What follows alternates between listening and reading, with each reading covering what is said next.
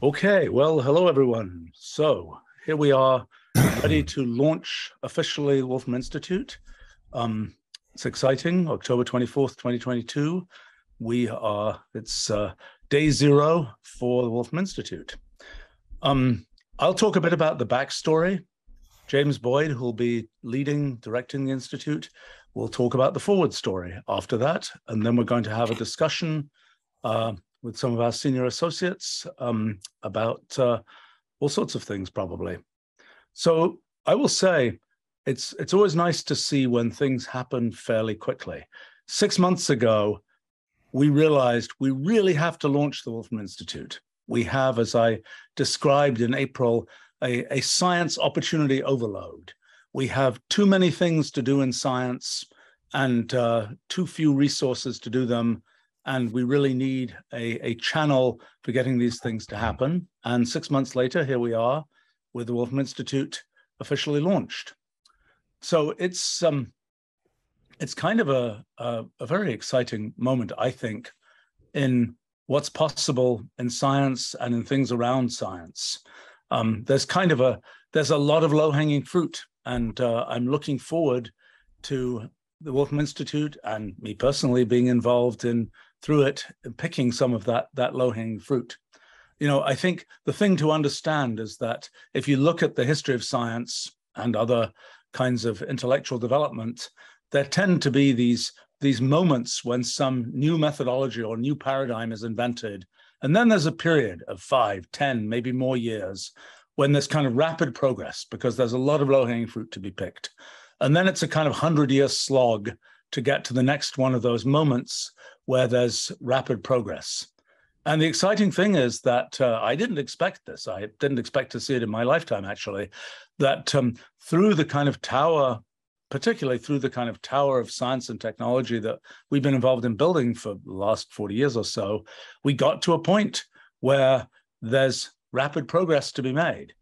And what we saw with our Wolfram Physics project that was launched in the spring of 2020 was kind of, as I see that as being the 100-year moment for physics. About 100 years ago, there was lots of progress made in physics, from general relativity and then to quantum mechanics and so on. And there's been a long slog ever since working through the consequences of those ideas. Now we have kind of a new paradigm that lets us get the next sort of bunch of rapid progress. And the same it's become clear is true with metamathematics and the foundations of mathematics. And what we're seeing is that the paradigm that sort of originally emerged from the physics project and from this whole tower of science and technology that we've been involved in building for a long time, that paradigm just has a tremendous amount of opportunity in lots of different fields of science, technology, philosophy, other areas.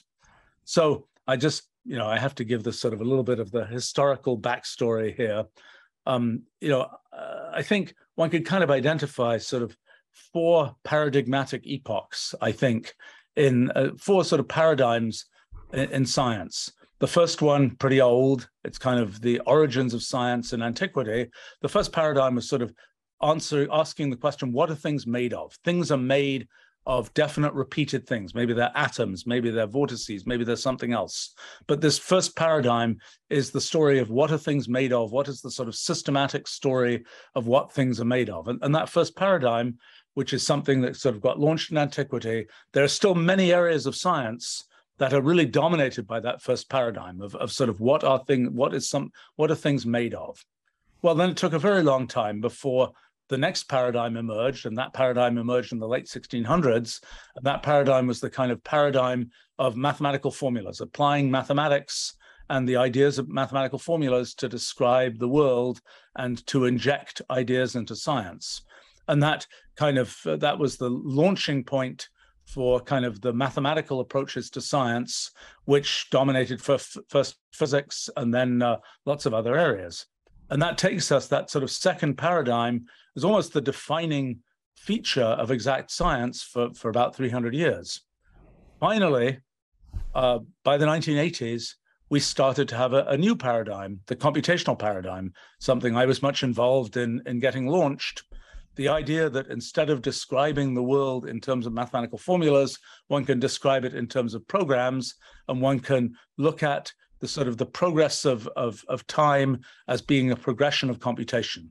And that led to ideas like computational irreducibility. It led to a huge collection of modeling methodologies made possible by the idea of having models based on programs rather than based on equations. And it's been sort of a silent transition that's happened from a time when, if you were doing serious exact science, you were using mathematical equations, to a time when it's routine, and really the dominant form of new modeling tends to be based on computation and on programs. So that was kind of the third paradigm, and there's a huge amount still to develop with that third paradigm, as there is even with the first and second paradigms.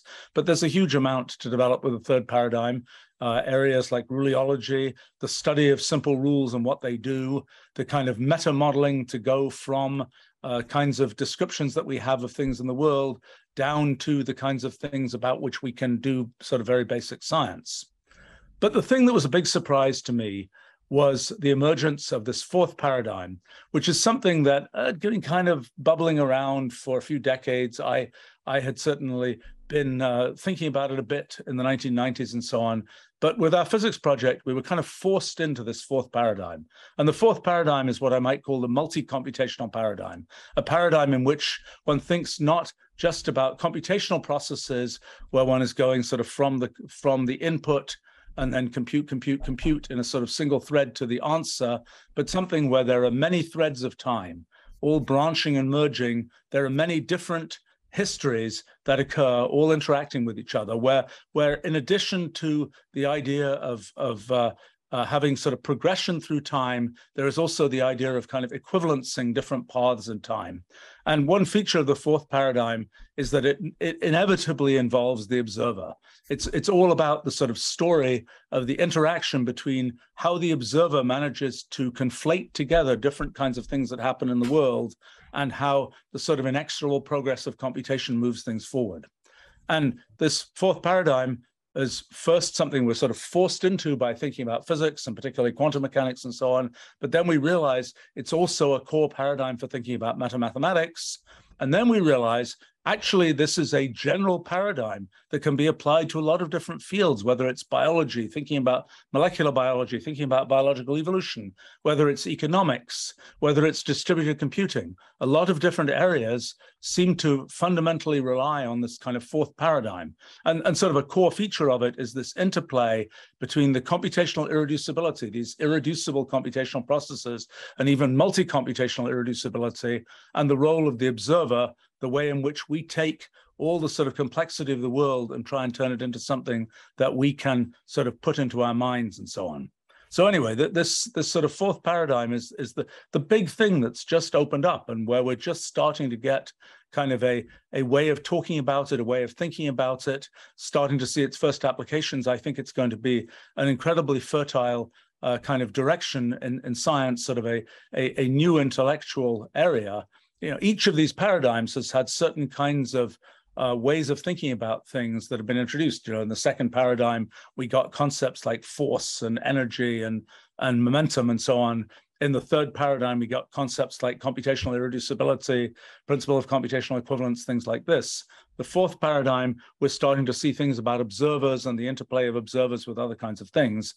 These are very core ideas that reach right to the foundations of lots of areas of science and give us the raw material to build a lot of exciting things.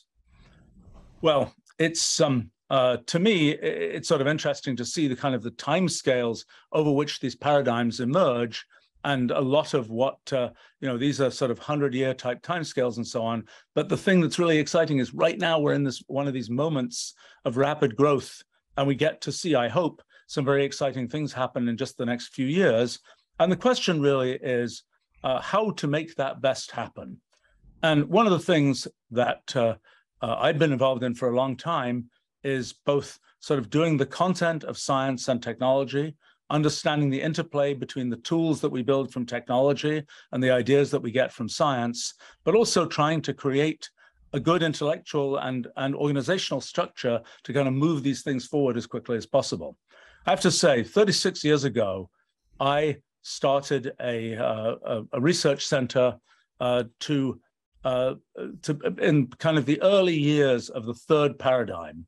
And the things I did were things that were based on kind of what I understood about how to make things organizationally work back then. 36 years later, I've been running a company for most of those 36 years.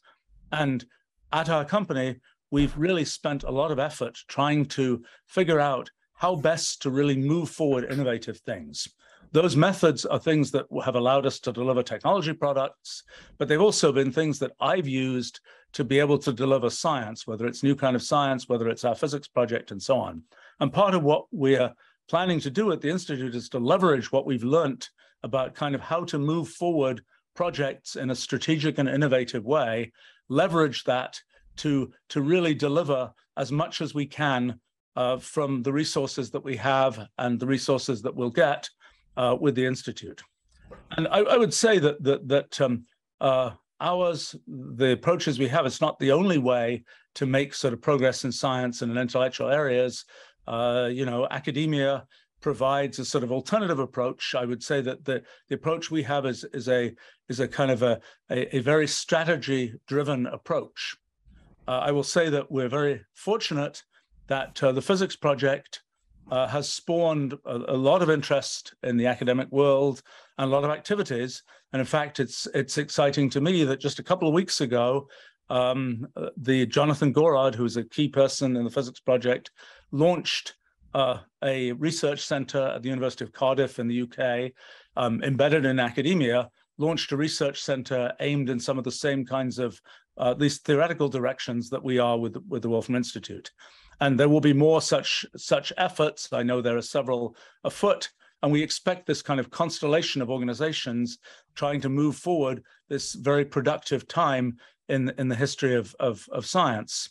Our particular approach is based, as I say, on kind of what we've learned from our company and so on.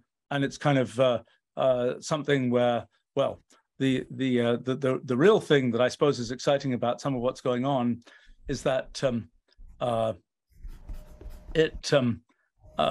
back in the 1980s and so on, I was trying to invent tools for doing science, ideas in science, ideas like computational irreducibility, ideas about symbolic programming and so on.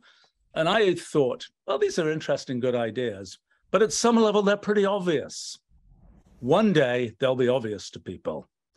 Well, the exciting thing is that there's now a generation of folks for whom I think these ideas are obvious, and where they're able to take those ideas and really leverage them and move into the future. And I think James Boyd has distinguished himself for being an energetic member of the crew for whom these ideas are sort of obvious and one is able to build on them. And I'm very pleased that he's going to be leading our Wolfram Institute. And as I said, I was going to talk a little bit about the backstory. I'm looking forward to being involved with the Wolfram Institute. And hopefully, I just get to do research. And this is one of these cases where, I've spent more than half my life CEOing things. This is a case where I'm hoping I just get to do something I really like to do and which I think I can be very productive at doing, which is just move forward intellectual kinds of things. So with that, let me turn this over to James, who I think is going to talk about some of our more detailed plans for the Wolfram Institute. All right. Thank you so much, Stephen. Well, first of all, I really need to thank Stephen for being an unfailing source of edification, instruction, and wisdom, both as a mentor and even more recently as a co-founder, as we've actually prepared to launch this institute. So first of all, Stephen, thanks for all of your guidance, your support, and your help, and look forward to doing really powerful foundational science with you. So, well, everyone, welcome. The Institute is launching today. So what I want to do is I want to provide kind of an overview of the objectives that are going to be guiding the Institute and somewhat brief descriptions of some of the projects that are either about to begin or that we plan to scope and launch in the short term over the next few months. And in closing, just to say a few things about the way in which we intend to actually approach science, that we want to do science, and real kind of contributions to institutional approaches to science that I think that we can make that are novel and that I hope will be impactful. So the first thing is that the goal of the Institute is to design, to execute, and to actually complete computationally modeling projects that build from firm computational foundations, new models for physical, natural, technological, and abstract systems. And really the key term here is computational foundations. Now, computation and computers are becoming increasingly popular in the sciences. Many people use computers to perform simulations, and many people do study algorithms. So I would say that I still think that the actual notion of computation is sometimes still somewhat poorly understood. When we speak about computation and computational foundations, we're really talking about the mechanical work that machines actually perform. You know, you give a computer some input, ultimately you are delivered some sort of output, but there's this whole entire process in between. And this process really is quite important. It's not really it's not an esoteric or an abstruse matter. It really is quite core. You know, ultimately computers themselves, they are physical, and this work that computers perform, it very much is a real physical process that happens. You know, the algorithm itself might be symbolic, the output might be, you know, somehow digital or virtual, but the actual computational process is real. It's a real physical thing that happens. And with the right computational language and with the right software, you can really capture many properties of the ways in which computations actually proceed. You can make them computational themselves, and you can really study, you know, what happens when computers actually do something that we ask them to do. And what we find is that these actual computational processes can be highly unpredictable. They can be complex. They can be incompressible, and they can be irreducible. And that, you know, surprisingly, they actually happen to emulate or construct processes that we see in the natural world. So you could use, for instance, a mathematical formula to describe some sort of process in the natural world, but with computation, you're actually yielding physically something that you actually see in nature. So in this sense, computation really is really quite foundational. It's something that you can use to actually grow, to generate, and to construct things from some sort of simple rule, whereas in mathematics, you might be able to describe it, but you could never actually create it. And you certainly could not, you certainly don't have this kind of predictive power over the complicated and unpredictable kind of subterranean from which you actually get these processes. So, you know, what Stephen began to outline in the 80s and the 90s was this kind of general methodology for actually studying computational processes, you know, as actual natural processes, and developing this kind of experimental empirical framework for, you know, quite rigorously actually investigating the way that they perform. And as experiments in the natural sciences, these are quite clean experiments, especially if you have the right software. You really capture all of the behavior that you could hope to capture. You can use computation to really probe the depths of these processes, and you're not kind of losing anything to some background. So it's a highly efficient way of doing empirical work. But the other really exciting thing about computation is that, you know, many rules will yield processes that correspond to things that we see in nature.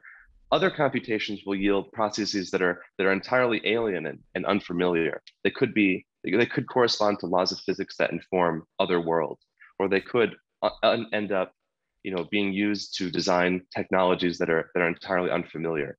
So as, you know, as observers on planet Earth, we see so many processes, you know, we see so many laws in our universe, but computation, all of the possible algorithms, all the possible rules, you know, they give rise when computed to all kinds of forms of nature.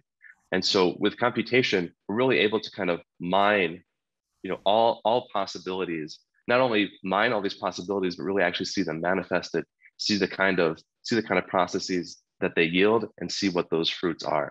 And so you're able to import, alien worlds and alien technologies without being subject to intergalactic tariffs, which I imagine would be quite high. So it's quite efficient in that regard. So this is a methodology that Stephen really helped to set up in the 80s and 90s.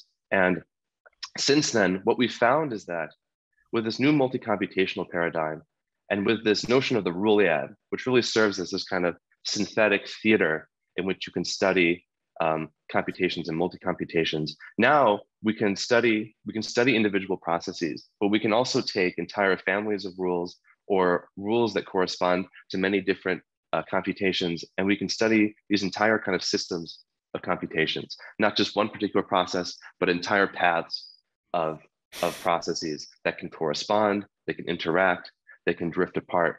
And so with this kind of heightened capability, not only can we study computational behavior, but we can study kind of systemic behavior that's kind of synthesized from these kind of basic processes and how they interact with one another. So this kind of core foundational framework, where not only do we have this experimental approach for studying this kind of foundational mechanical work that seems to underlie all of nature, but we're able to, take these kind of ensembles of machine work and really kind of glue and weave them together to form increasingly sophisticated systems. We believe that we can take this approach and now use it to model many different kinds of systems, including technological systems, but also in order to understand with a greater deal of verification, abstract systems such as mathematics and even the universe and the physical processes within it.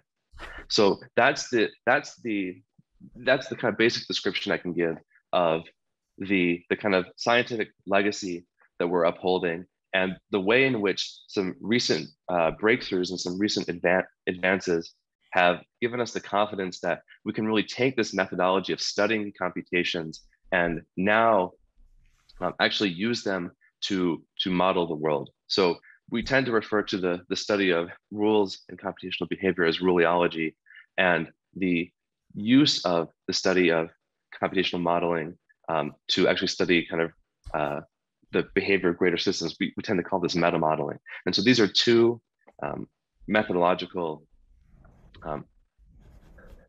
assets, I would say, that we've developed. I mean, they've existed for some time, but we've really begun to focus on them quite keenly and develop research programs that are going to employ them.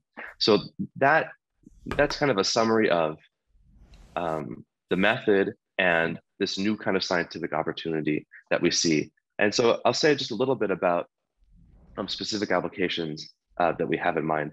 So one thing that Nikolai Mirzin, who is on this call, as well as Stephen and myself, we worked on this metamathematics project that was really intended to use this notion of multi-computation, of having many computational paths in order to model mathematics at a kind of higher level. And I think that at present, it's really necessary that we have some sort of a meta-mathematical lens so that we can understand the direction in which mathematics is being taken with a kind of a greater vista, with a better perspective. I think for people who aren't often involved in the kind of highest level of pure mathematics, people might guess that really the role of mathematicians is to solve particular problems like you might do in middle school or in high school. But at this point, I would say that at the highest levels of mathematics, although some mathematicians do work on particular problems, really the goal of mathematics is to make it so that mathematicians don't have to solve problems at all. It's really not about solving particular problems. It's about inventing and developing abstract technologies that really automates and makes more efficient and more easy the solving of particular problems, so that mathematicians speak about mathematics in much more general terms that kind of obviates or makes unnecessary having to solve in particular problems. So you can think about the kind of work that you did in mathematics, maybe as a child, as this kind of rather vulgar kind of manual labor that the kind of higher echelons of mathematicians would really not want to touch. They'd much rather come up with more sophisticated technology that allows them to kind of avoid that particular work altogether. So I mean, one good example of this is the work that Wiles did on Fermat's last theorem.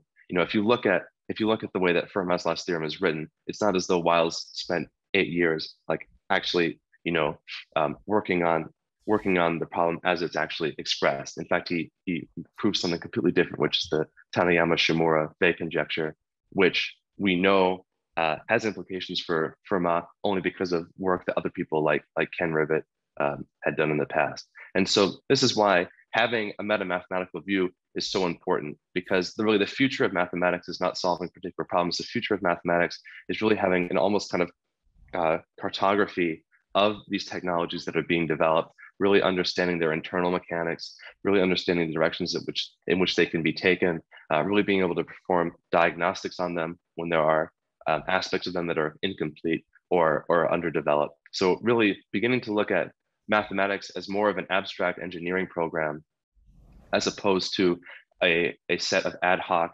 problem solving efforts. This is really the kind of next direction in which we want to take this. And so really the kind of apotheosis of abstract technology building at the moment is definitely the Langlands program. Now, the Langlands program is sometimes described informally as this kind of correspondence between arithmetic and analysis, but it's not. I would say that's too coarse of a view. Really, what it is you building upon works of people like Galois and Artin. There's this great kind of assembly line where you go from studying, say, particular polynomial equations, or you want to get arithmetic data about particular Diophantine equations. You really end up packaging that up in terms of Galois groups, in terms of matrix representations, getting conjugacy classes and invariants, and ultimately getting some sort of kind of L function on the kind of arithmetic side. And then on the analytic side, there's also quite a bit of packaging that's done in terms of getting kind of subspaces of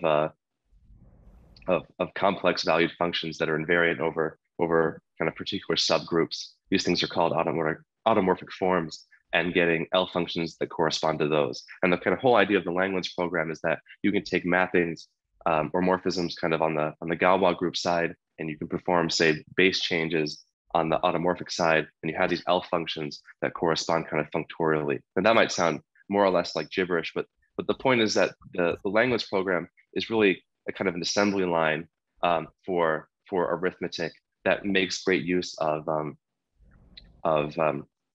analysis.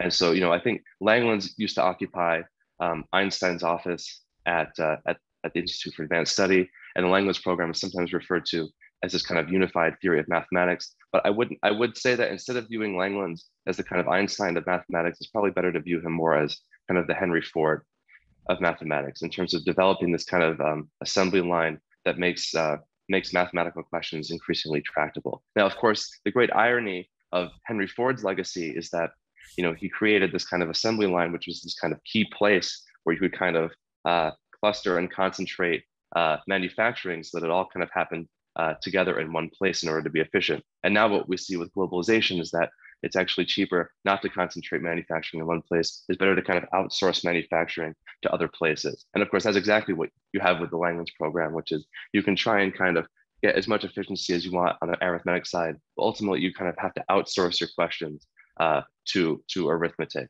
So there's a kind of interesting correspondence between what you see in manufacturing, what you see in mathematics. You can really try and make an assembly line, but ultimately you might have to actually just outsource it to a completely different province within mathematics. So the goal here is to use this multi-computational approach to really be able to map out this kind of space of mathematics, these different kind of provinces, these different areas, understand these kind of abstract technologies that have been built up, understand the dependencies, and really start to kind of study it with that kind of higher level view. So that's one example of something that we'll be doing in meta-mathematics. Another important question in mathematics is not this meta view where you look at it from the kind of highest vista possible, but actually really trying to understand what's underneath mathematics. I mean, one thing that's kind of funny about say any theory in mathematics, be it group theory or monoid theory or ring theory or something like, say, Boolean algebra, is really you just begin with some axioms that are more or less posited,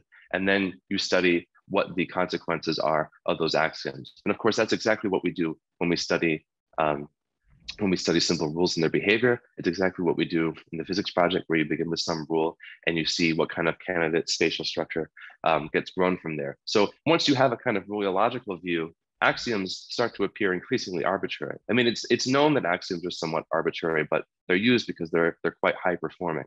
So the question is, especially from our point of view, when you become accustomed to actually growing sophisticated structures from computational foundations, the question is whether or not axioms themselves are even fundamental, or if there is kind of more primordial or simple machine code from which you can get axioms. And so this project is called Subaxiomatic Foundations. Some progress has actually been made in this area already. So Stephen wrote a whole book on combinators, which are very formal systems that historically actually precede Turing machines. And what Stephen found is that you can actually get these combinators, which are these very simple formal systems that happen to emulate operators in Boolean algebra. So, NAND, XOR, implies, et cetera. They're kind of combinator versions of these. And so what we want to see is that for kind of these arbitrary theories or axiomatic systems, trying to, in general, be able to develop functionality that allows us to emergently construct axioms from underlying machine code, and then really understand what the behavior is of those particular combinators. So with multi-computation, for instance, it could be that there are actually multiple kind of interacting computational paths or entire kind of rulal structures that underpin mathematics. And then the question is, what do those look like? What kind of properties do they have?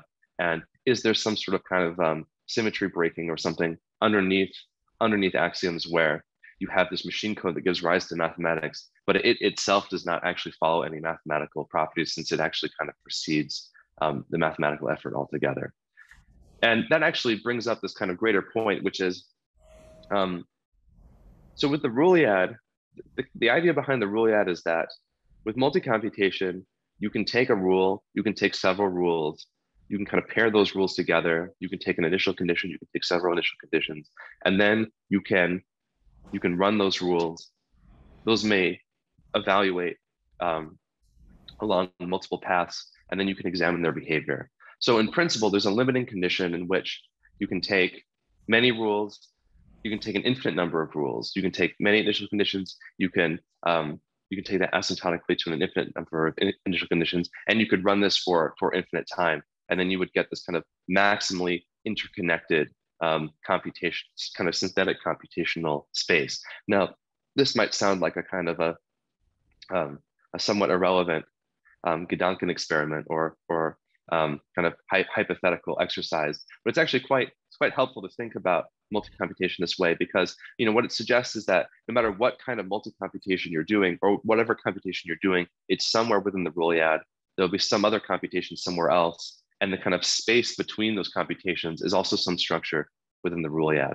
And so as we do these different modeling exercises, if we want to actually build from computational foundations, if we want to kind of proceed from ruleology, from the study of simple rules, to their modeling behavior, it's quite helpful to have the Rulliad as this kind of intermediary structure, where ultimately the Rulliad should really proceed.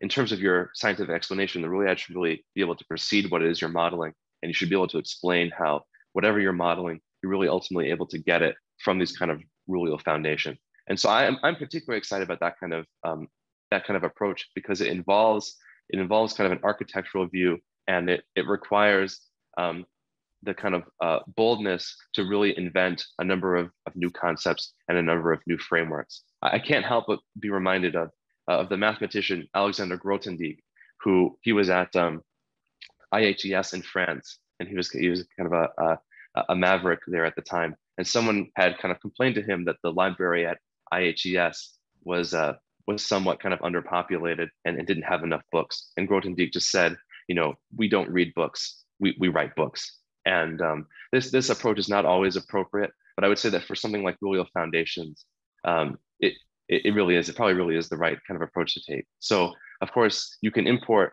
concepts from, say, mathematics to work on this new kind of foundational area, including work that Grothendieck did, like Grothendieck's homotopy hypothesis.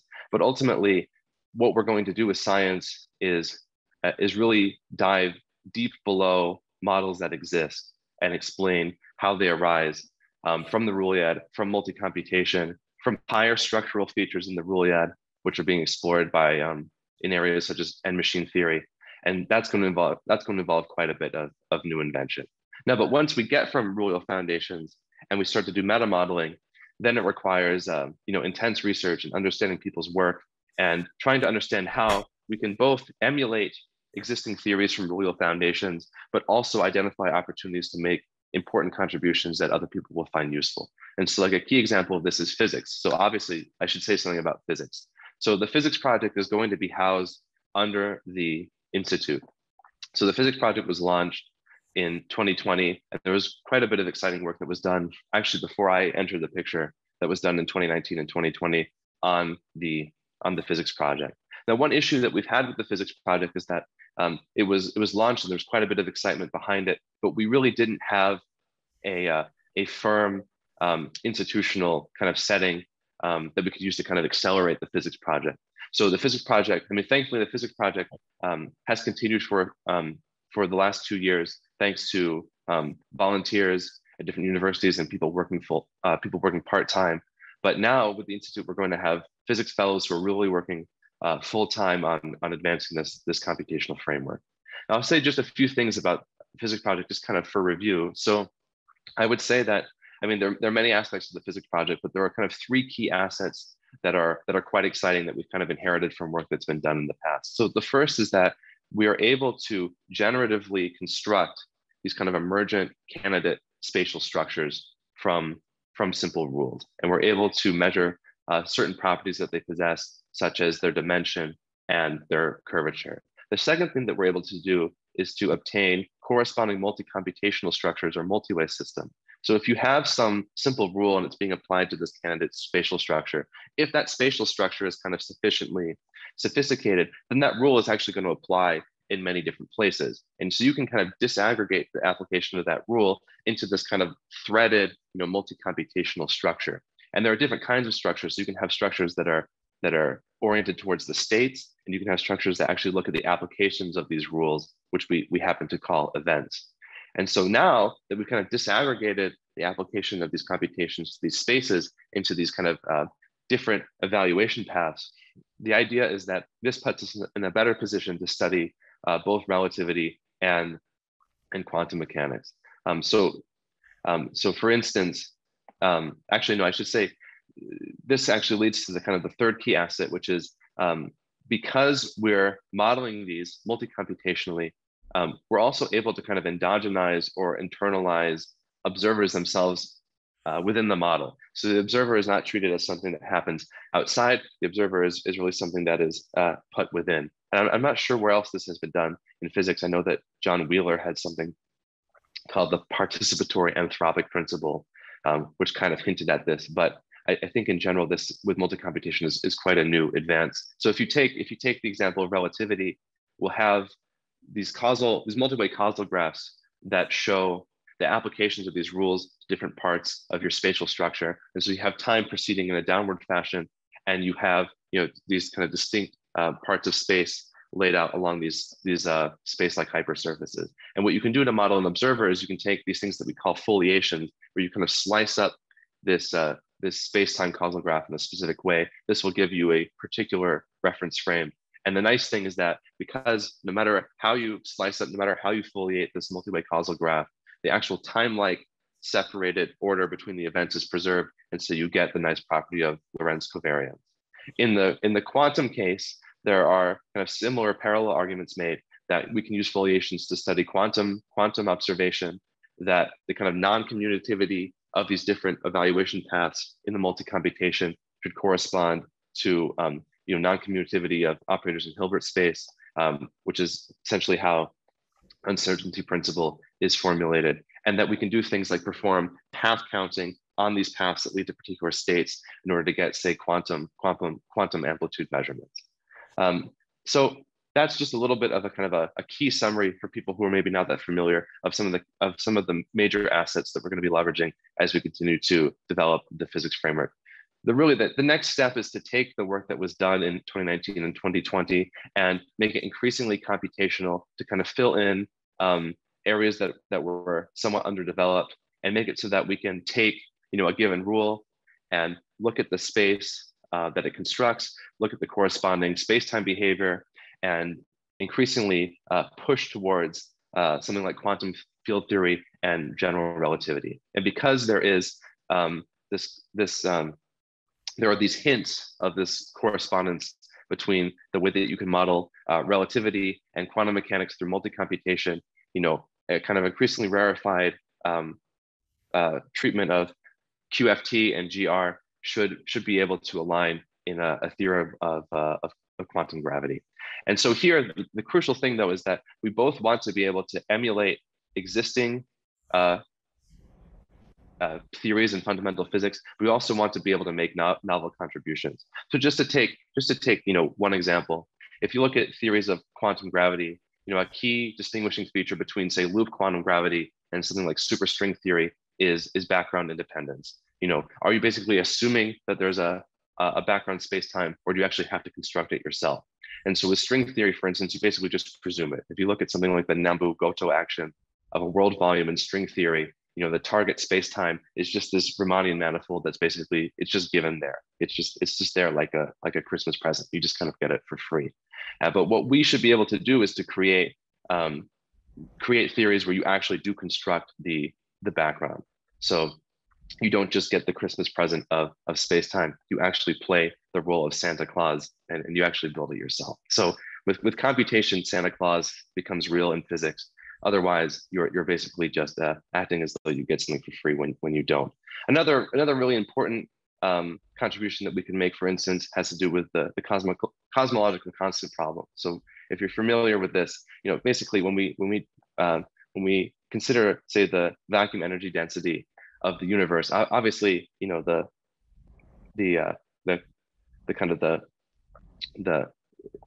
vacuum is not actually empty. You always have kind of virtual particles that are kind of popping in and out of existence. So there's always some vacuum energy. The problem is that the discrepancy between observation and theory in terms of estimate for the cosmological constant can be as wide as 120 orders of magnitude, which is 10 to the power of 120. And when you're off by 120 orders of magnitude, you're not off by a billion, you're not off by a trillion, you're off by, actually, I looked this up on Wolfram Alpha last night. It's like Novem trigon trillion or something. I mean, it's like a number I've never even heard of before. And so, like, only in physics could you make a mistake by an order of 120 orders of magnitude. You definitely couldn't do it. Say if you were working for a central bank and you told the IMF that your GDP was $1 trillion when it was actually $1, you'd probably be dismissed as a central banker, at least probably in most countries.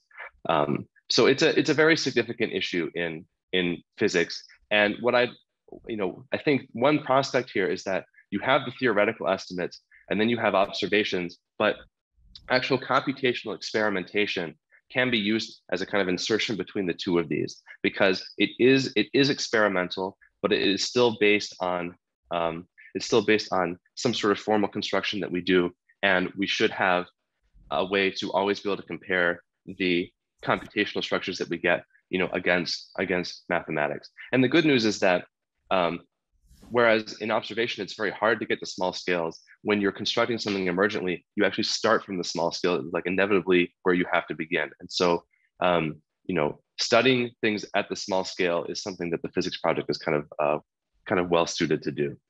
I'll say one other thing, which is that, another kind of key aspect of the study of observers is the question of something like the Fermi paradox, which is, where is everybody Why is it the case that humans appear to be relatively alone in the universe? And I think that our work on observer theory, especially within rule wheel foundations, can make important contributions to SETI. Actually, I would say really that SETI itself at the moment does not really exist as such, because most people have really no way to really interrogate the I in SETI to have a kind of a non-anthropocentric notion of intelligence. Most work on SETI today is either really astrobiology or kind of philosophical work on the Fermi paradox, which does happen to be quite good, but it doesn't necessarily lend itself to the study of to actual kind of experimental study. And so, when we look for things like technosignatures, we have terribly anthropocentric views of what technosignatures could be, things like Dyson spheres or von Neumann probes or Kardashev civilizations.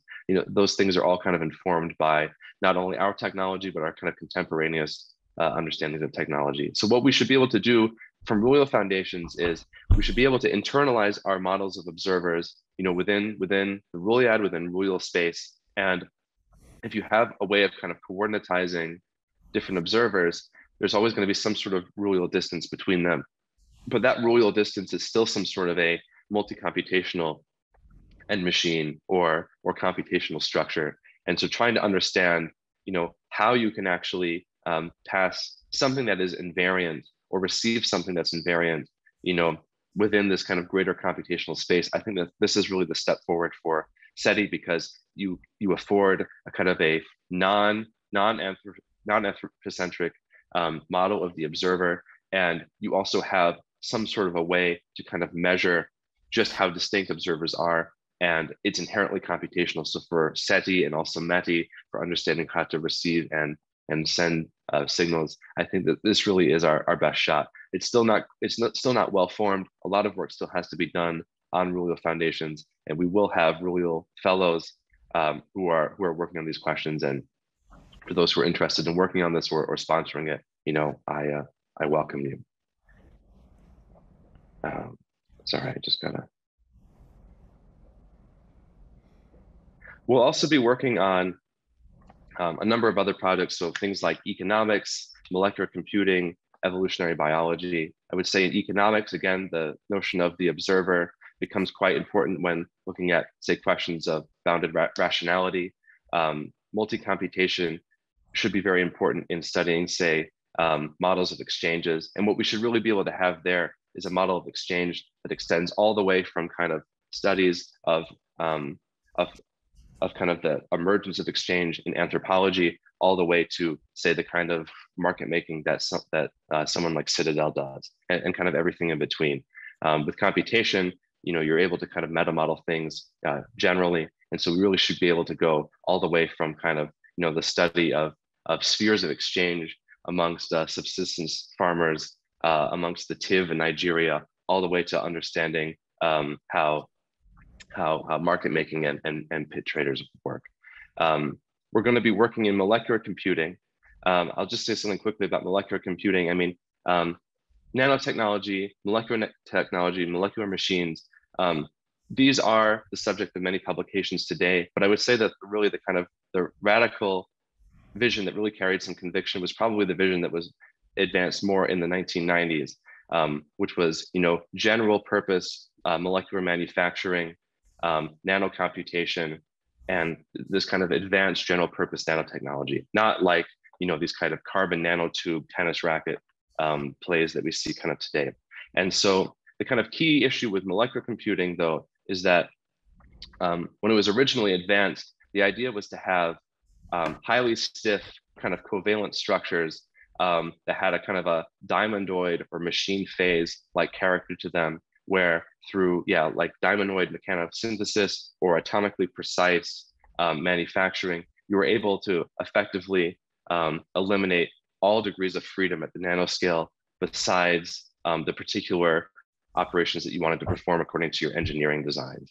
And so this was a quite constrained approach to molecular nanotechnology. Feynman famously said, there's plenty of room at the bottom. But there's also kind of in more political terms, there's kind of a power vacuum at the bottom. We really can't control things that well at the nanoscale, which is why the kind of the first push was really to have something like totalitarianism really at this kind of nanoscale, really control things quite precisely.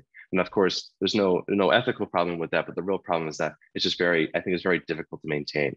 So what we want to do is, we understand that molecular behavior is effectively multi-computational. There are all kinds of things that can happen at the molecular scale. And what we want to do is, instead of trying unduly to constrain it completely, to really understand how chemical and molecular processes, how they proceed multi-computationally, trying to actually extract kind of motifs and to kind of topological or graphical behaviors about how these things behave, and then to construct an ontology that can actually be made programmatic and can be used for molecular computing. So instead of trying to unduly kind of constrain the way these processes work, really try and instead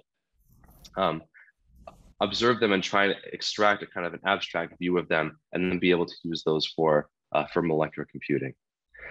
So that's just a somewhat brief overview, maybe not so brief, of some of the things that we'll be doing at the Institute. I do want to just say a few things about the kind of approaches that we're going to take to science. So above all, the Institute is going to be done for public benefit, and we're adopting an open science approach. And so, one way in which we'll be doing open science is that we'll be live streaming many of our meetings. The meetings that aren't live streamed will be recorded, and recordings will be available on our archive. Our code and our notebooks will be made available through an archive on our website as well. Our functionality will be available on the Wolfram function repository, which you don't have to wait for, some new update of the Wolfram language. You can just you can access that functionality immediately, and anyone can contribute to that. Another important thing, though, is that we're going to have publications that are available freely to people. And so, in kind of, I like to think that the Institute adopts somewhat of a kind of a startup culture when it comes to science, in the sense that we have a small team, and we're working very intensely on making very significant impacts to these areas of science. We're taking unconventional approaches, but we also want to be able to engage with people who are interested in our work, with our supporters, and with our community, kind of as directly as possible.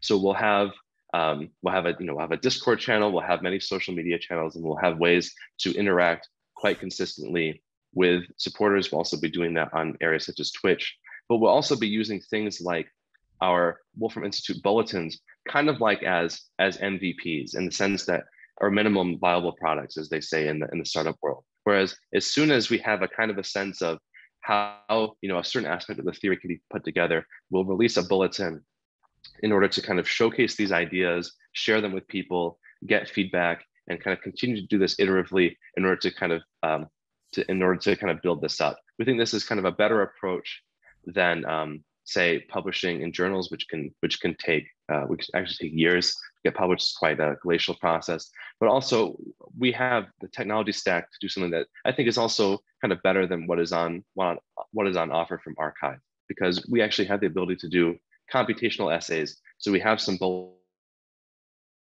bulletin, or in the future we'll have kind of computational essay journals where you're able to take, say, a graphic or a table or a numerical result that was produced by a computation, and you can actually just extract the code just in one click from what we have available online. So we have the technological capability to make our results highly reproducible, and to make it quite easy for people to build upon them. And so there are kind of new standards that we want to set, and actually how we distribute our results, how we kind of deliver them to the public. And as a nonprofit, we'll consistently look for new ways to sustain ourselves, both through contributions from our founding donors, but also by increasingly kind of monetizing the science that we're doing and using Web3 opportunities to explore that.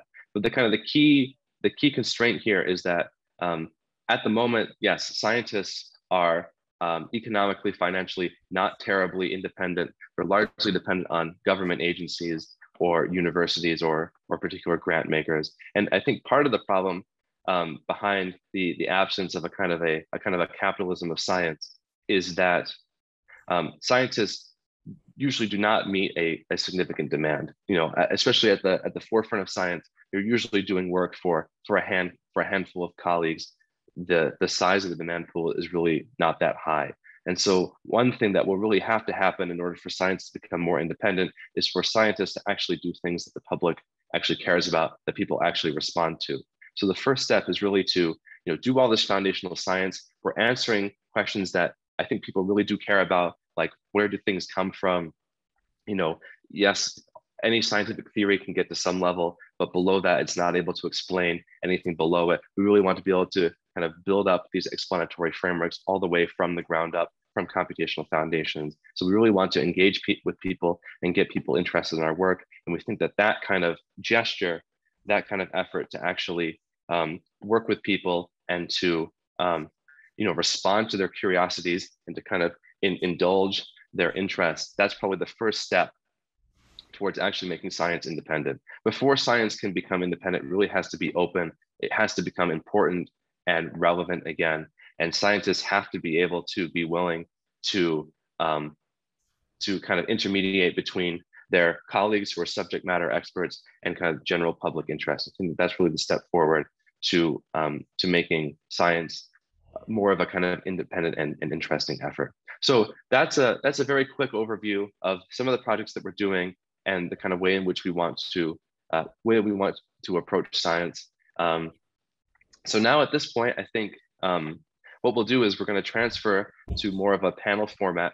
So first I'll introduce Carlos. So Carlos is a metamathematics fellow at the Institute, and he's also agreed to help with community outreach. So Carlos is actually going to be moderating this panel that we're going to be holding. And so the panel will include Stephen, it'll include me, but importantly, it'll include several of our associates who are going to be working in a way that's kind of affiliated with the Institute. And this includes Bob Metcalf, Greg Chaitin, and Philip Rosedale. I think that Carlos can kind of set up the panel and provide the necessary introductions and get the conversation going. But we're really hoping to learn from these gentlemen. They each have quite distinguished careers, and they all have interest in science and in science that overlaps with the work that we'll be doing at the Institute. So anyway, thanks for listening to me. I look forward to continuing to engage with you all. I'd like to thank Wolfram Research for hosting this launch event on their social media platforms. I will say that we are going to be transferring Institute meetings to our own social media platforms. I'll say more about that at the end. But anyway, thanks to Stephen, thanks to Wolfram Research, everyone behind the scenes who's been helping significantly with the launch, and to our associates and to our fellows for attending. And Carlos, please go ahead, take it away. Thank you very much, James. Well, hello, everyone. Pleased to be here. I loved when James referred to one of the approaches to science in the Institute as abstract technology. I do like to think of myself as an abstract technologist. I think it's more than a mathematician. I have mathematical training, but I think that's how I see myself. So I'm just here to moderate and to ensure that there's a healthy conversation going between our senior associates of the Institute. So the first thing, instead of just me saying the accolades and the long, interesting, unique careers of you three, I would ask you to highlight what you think is the most relevant part of your biographies in relation to the Institute. So maybe Bob, you can go first. Me first? I'm beginning my sixth career. These are 10-year careers. My sixth career, I'm calling computational engineering. And right after deciding all that, I learned there was this thing called the Wolfram Summer School. So I attended it this summer for 3 weeks in Champaign. And I've become a fledgling computational engineer appointed at MIT. So I'm now a research associate in the CSAIL, Computer Science and Artificial Intelligence Laboratory at MIT. And but I live in Austin, Texas, so I'm busily trying to figure out how to to be in Cambridge, Massachusetts, and Champaign, and Austin, all at the same time. My initial engagement is geothermal energy. Just to get started, I thought I would solve the energy problem by exploring a very promising space called geothermal. And what I've been learning over the last few weeks is I'm not the only one who's had this idea. And they write papers. They write papers like this on this topic, which is what are the various architectures for drilling geothermal wells, and how do those architectures compare and contrast? And so I've begun work on that, which means I have to learn thermodynamics. So I'm in the middle. I've read the book Thermodynamics for Dummies. So I'm getting started in thermo. I'm hoping not to have to learn linear algebra again. That was 50 years ago. Okay, did I answer your question, or should I say more? I think that's fantastic. Perhaps you could say what, in relation to the institute that we're launching, how you see your experience and how you see this initiative in relation to your long experience in many institutions. Well, I buy the idea that we're entering a new paradigm about which I know very little. And as part of my 6th career, I hope to learn a lot. I've been a dabbler in Wolfram software for 20 years, and during my 3 weeks there, I got a lot better at it, and hope to apply it more effectively. My emphasis is on architectural variations rather than optimization. So a lot of the people involved in modeling are focused on optimization, but I've had a very positive experience in using computational methods, not for optimization, but for just discovering whole new ways of doing things by very simple models that you can easily contrast. So, for example, the internet at its core has a bunch of stuff related to backing off. Ethernet had a back off. I invented Ethernet. And one of the things in Ethernet is a back off algorithm. But that algorithm, the notion of back off has propagated from Ethernet up to TCP, and it's propagated again from TCP up to Wi-Fi. So and that whole notion of backing off was a result of a computational process. I was simulating how Ethernet might work, and I realized you needed a back-off algorithm. So that's sort of what I mean by not optimization, but architectural or discovery-oriented computation, not optimization. I have to jump in and say that it's my meta-hypothesis that a lot of these kinds of sort of distributed computation algorithms can be better understood multi-computationally. People have said, let's do a Monte Carlo simulation. Let's simulate one particular thing that can happen. I think there's probably a lot that can be learned from looking at the all possible things that can happen situation, which has always seemed too daunting for people to tackle. Point one. Point two, I'm still convinced that you're going to invent the Ethernet for geothermal energy, of figuring out how to get whatever working fluid it is to be sent in packets down deep into the earth and come back up again at higher temperature. I think that's I think that's more than anything, as you've told me about it. It's a kind of computational architecture problem. Well, we've heard about it first here today. The idea of geothermal packets. I have not formed that phrase previously, but now I have a new goal. Yeah, the internet is basically packet technology, and now we can include geothermal as soon as we discover what these packets are, these geothermal packets, yes. Bundles of energy. I do want to say that we will be doing a project on multi-computational modeling of distributed computing. That wasn't just some idea that Stephen happened to come up with, though he does do that. But we will have fellows to work on distributed computing, and really we'll begin that as soon as we get funding and as soon as we find people who are interested. So if you're interested in doing either, feel free to contact us. Yes. And yes, I look forward to seeing the GeoNet. Yeah, that'll be cool. Oh God, you guys are coining terms faster than The GeoNet. Oh my goodness, unnatural. All right, Bob, thanks very much. Perhaps we can turn over to Greg. So a couple of points about your biography and how it relates to the Institute. Any thoughts are welcome. Okay. Hi, everyone. I'm very pleased to be here. I met Stephen just about when he first arrived in the United States. I've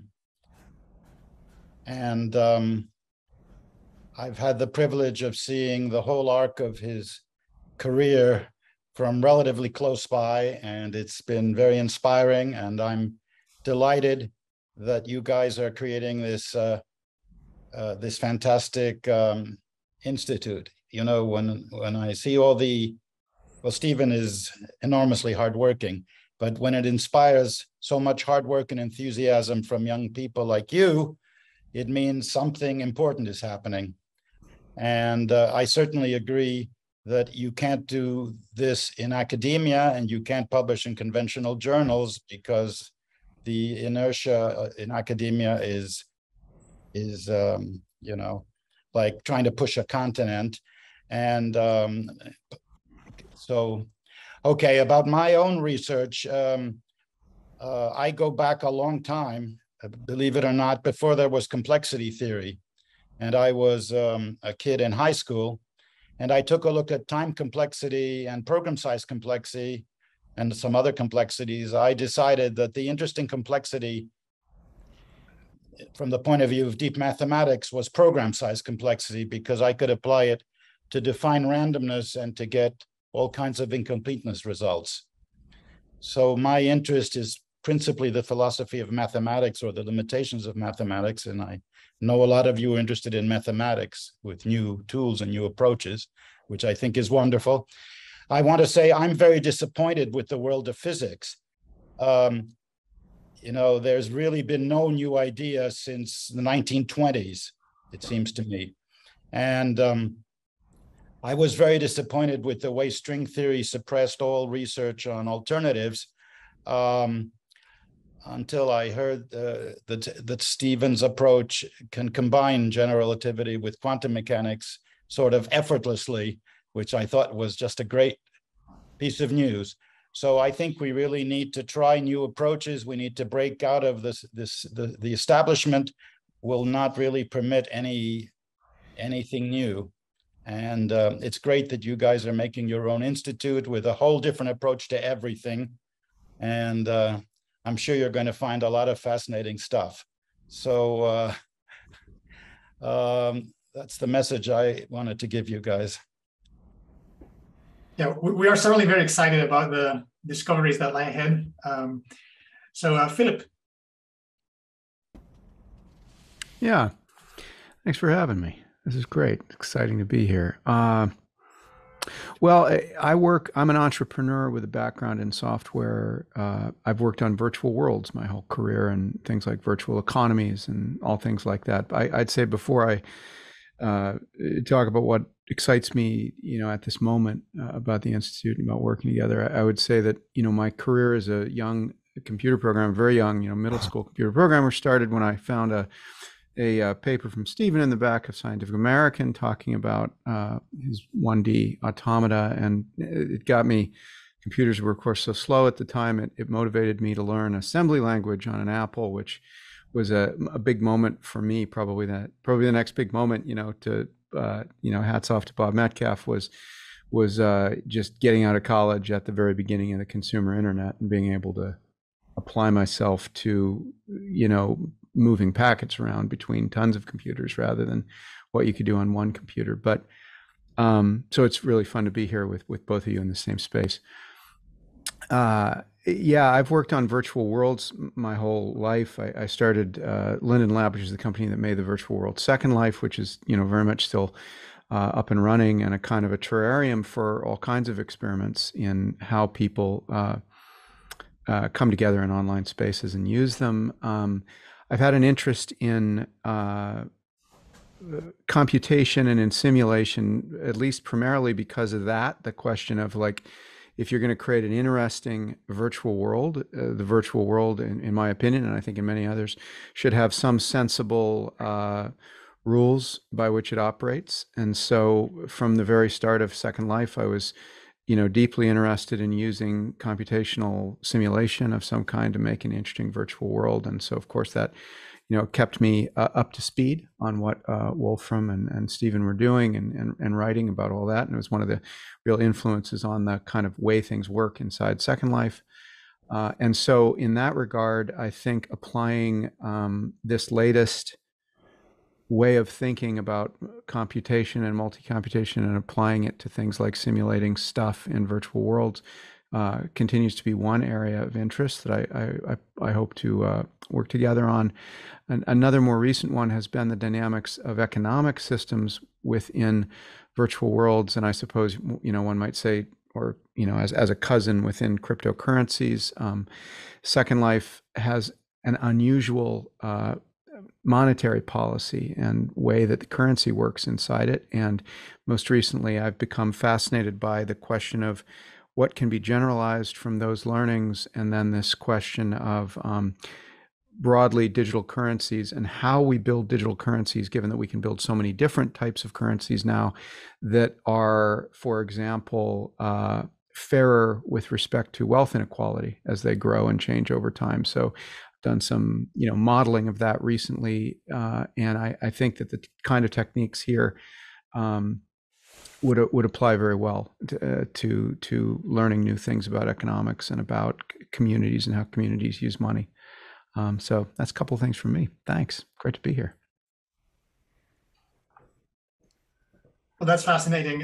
In fact, I think we will tackle these kind of ideas both in terms of research and in terms of our direct engagement with the systems themselves in terms of economics and how we fit into the scientific and intellectual ecosystem, right, at the end of the day.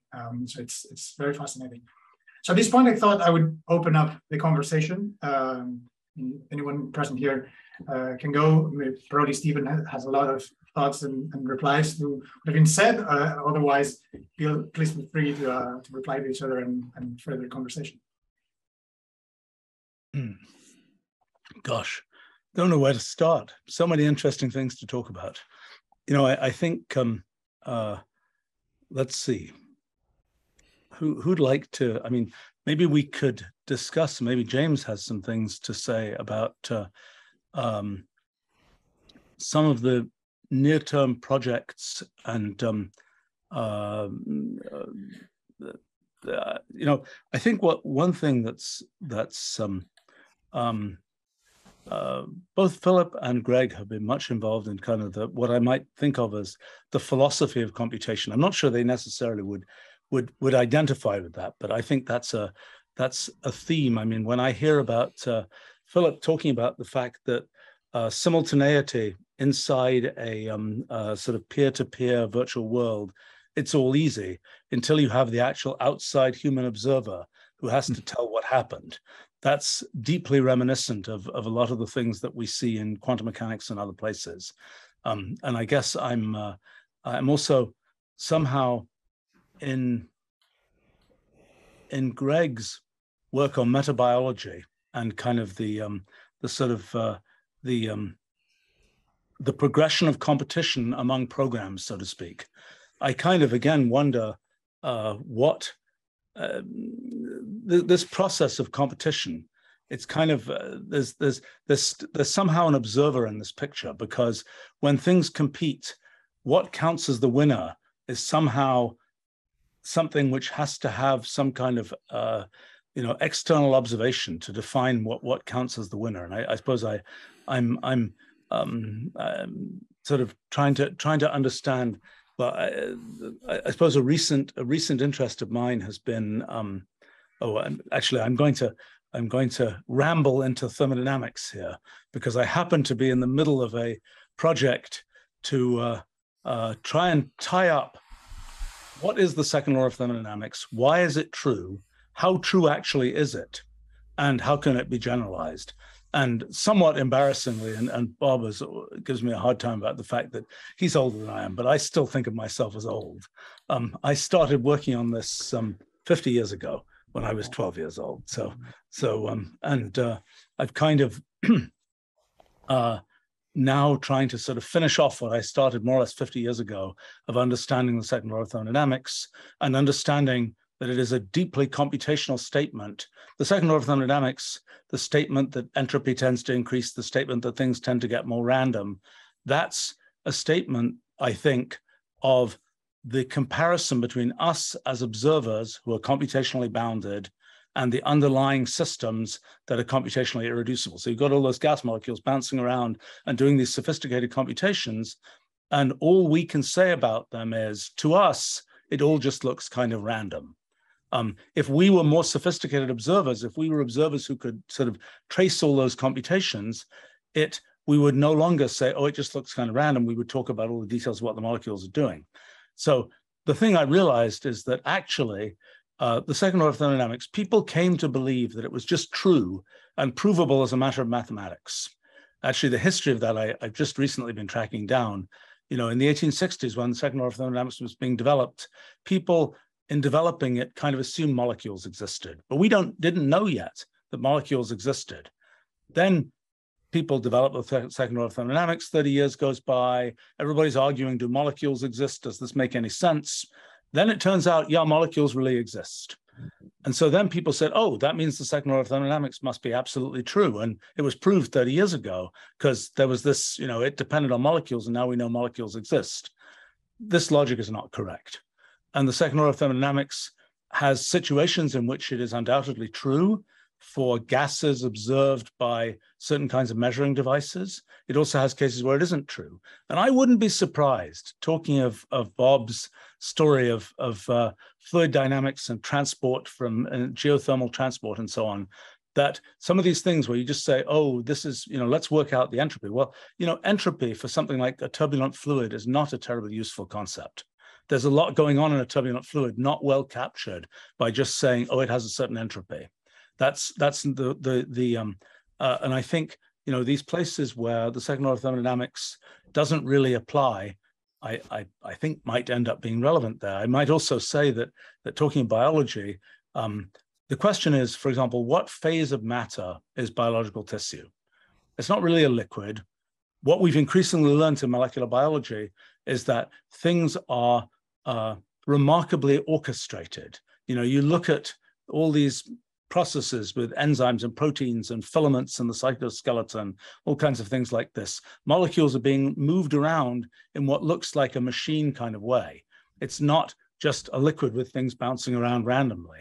And I think what turns out to happen, and what I found actually back in studying cellular automata back in the 80s, these class 4 cellular automata that have these localized structures and so on, I had originally thought, oh, they look like kind of large scale life, but actually they look even more like what's happening in molecular biology. And I think there's this kind of different phase of matter that I've sort of been starting to call the last few weeks, the mechanoidal phase, that is the sort of the bulk version of what life is doing.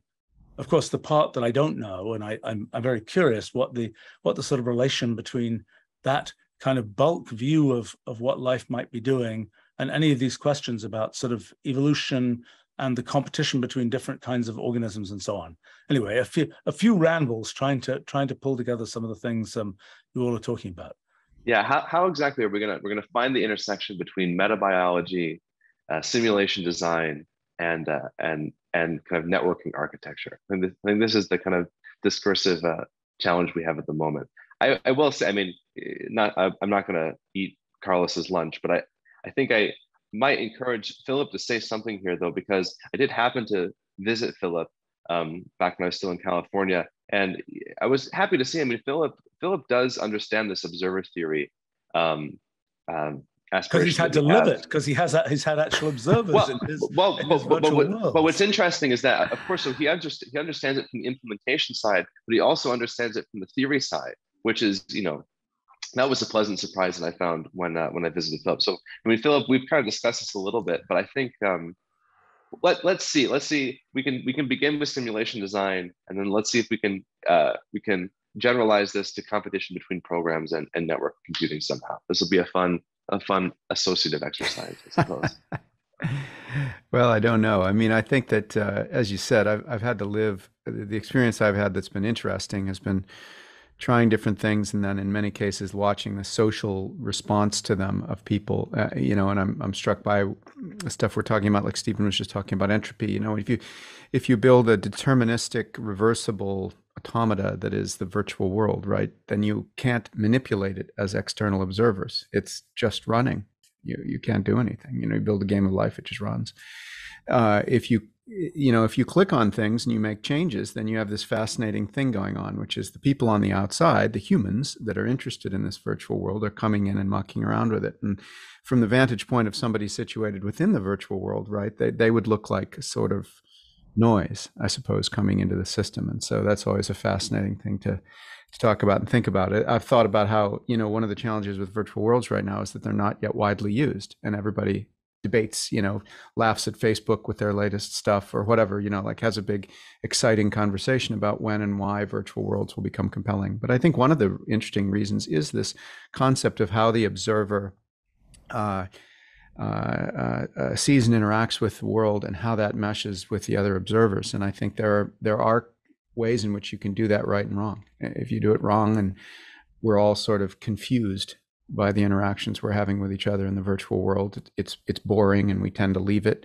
If it's over constrained, where someone controls everything that's going on and you can do almost nothing, then it's boring. You fall out the interest set on the other side. So I don't know how that connects, but there's a lot to talk about. It's a little bit shocking in a sense. I mean, you talk about sort of the miracles coming into the virtual world that come from outside the rules of the virtual world, and yet we aspire to have a theory of physics where there are no external miracles, and where we so it's in a sense we're living the life of an AI avatar, so to speak, inside your virtual worlds. And yes. One question would be, what does it feel like to be that AI avatar inside the virtual world? You're not looking at it from the outside. You're actually living in the virtual world and experiencing it there. Do you have any sense of? I mean, have you tried to live as a sort of as an AI avatar in one of your virtual worlds or anything like that? I think that a lot of people who do spend a lot of time, I mean, as you may know, some of the people that spend time in Second Life, for example, really do pretty much live their lives there. And so when you sit and talk to them about the experience that they're having, they come up with a lot of things that are interesting to think about and then to work on. One is that predictability and control is, of course, often pleasurable, right? Like if you're in a world where when you move something, it moves the way you thought it would, that's quite nice.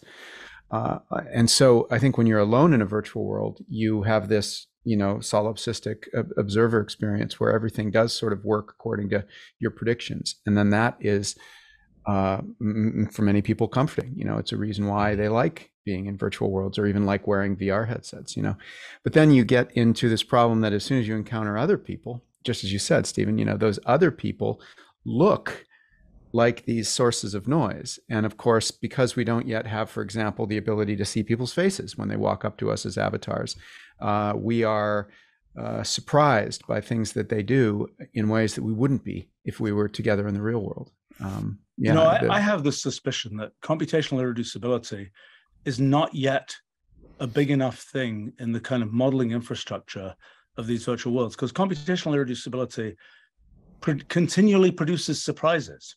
You can't know, with our finite minds, we don't get to know what's going to happen next. And so it's going to be a surprise. I mean, forget the idea of having sort of truly external noise. I mean, this is, Greg and I have had this discussion for decades about, is the universe like pi or like omega? Pi being the thing that can always be computed, and omega being Greg's, fundamentally non-computable constant. Is it the case that in a sense, and so my belief, even with pi, because of computational irreducibility, there is much that you as a human in the situation cannot readily predict,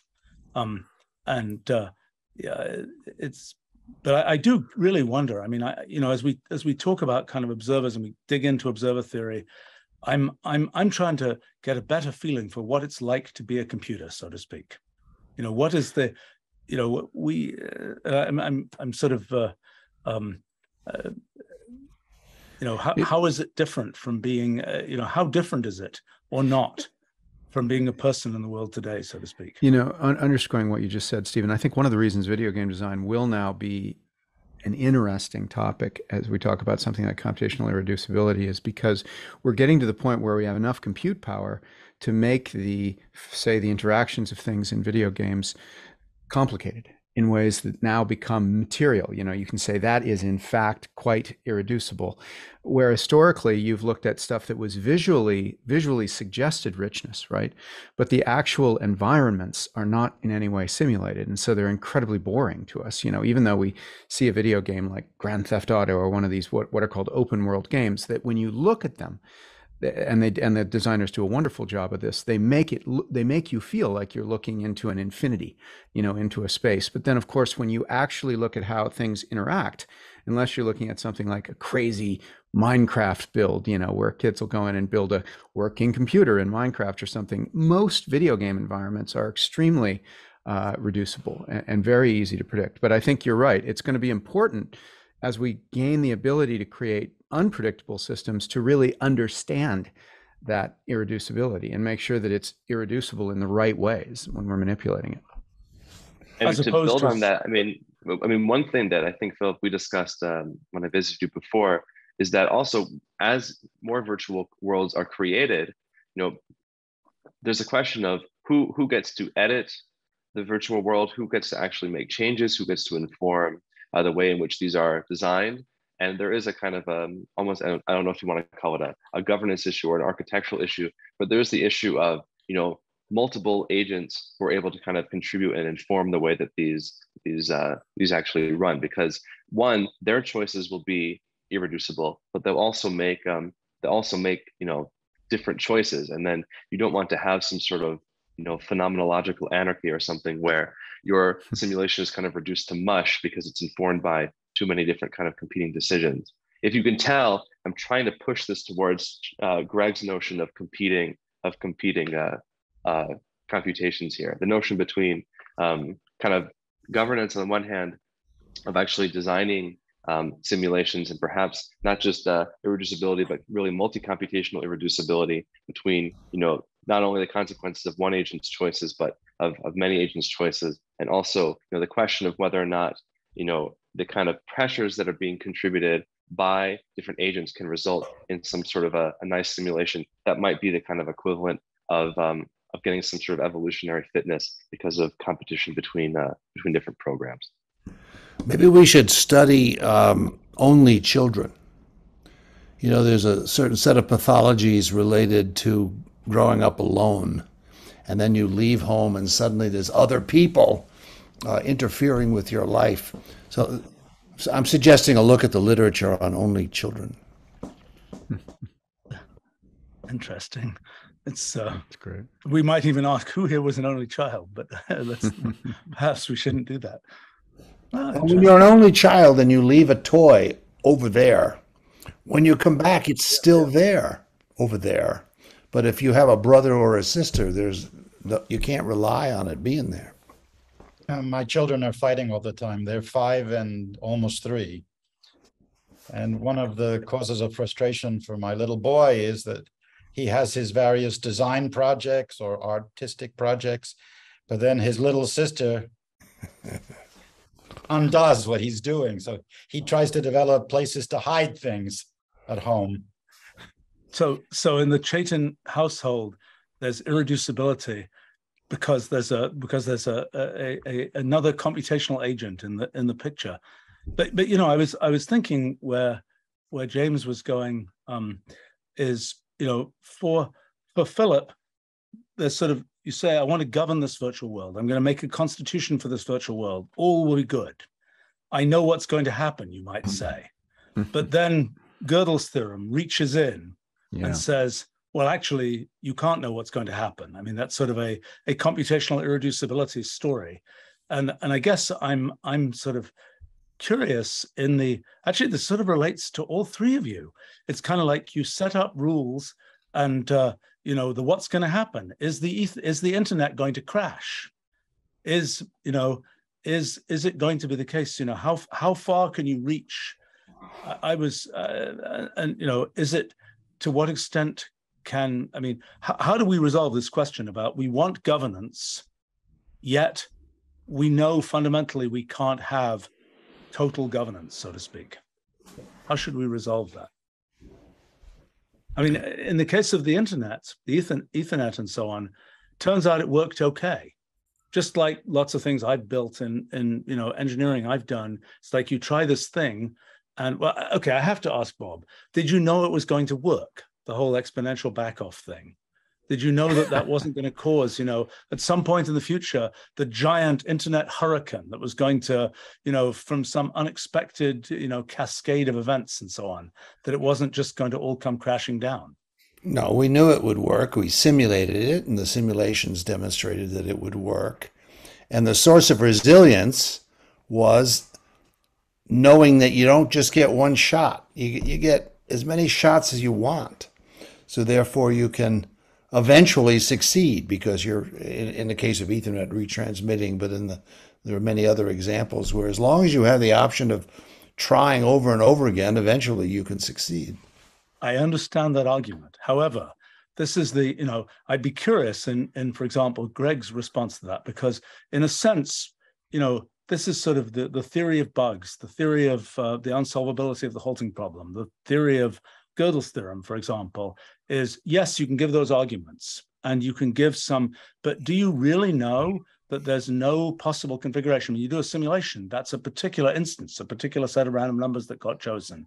The question is, how do you know, for example, how do you know that there isn't an adversary who can, just poke the internet in just the right way and have your exponential backoff algorithm just come crashing down? Or more to the point, more elaborate routing kinds of algorithms, which I guess are perhaps less robust. Just sort of curious how that works. Oh, we seem to have lost Greg. Something, you see, that this is, maybe that's just what happened here. Well, you could bring down an Ethernet with a pair of pliers. Yes. You just cut it like this, and it's broken. It's interesting to think about exponential backoff as a kind of a social contract amongst all of us using the internet, right? Because as we know, we can exploit, we cannot back off.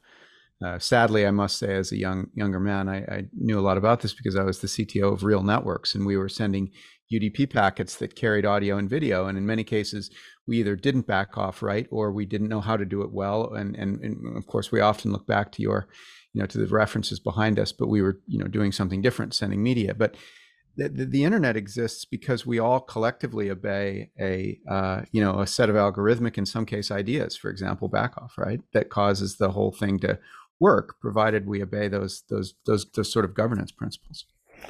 Right. So people cheat. They don't obey the backoff. They seek advantage in the backoff vulnerabilities, and that's happened many times. But we've struggled. Is Greg back? We should ask him why we lost him. Was it a backoff failure, or what the heck was that?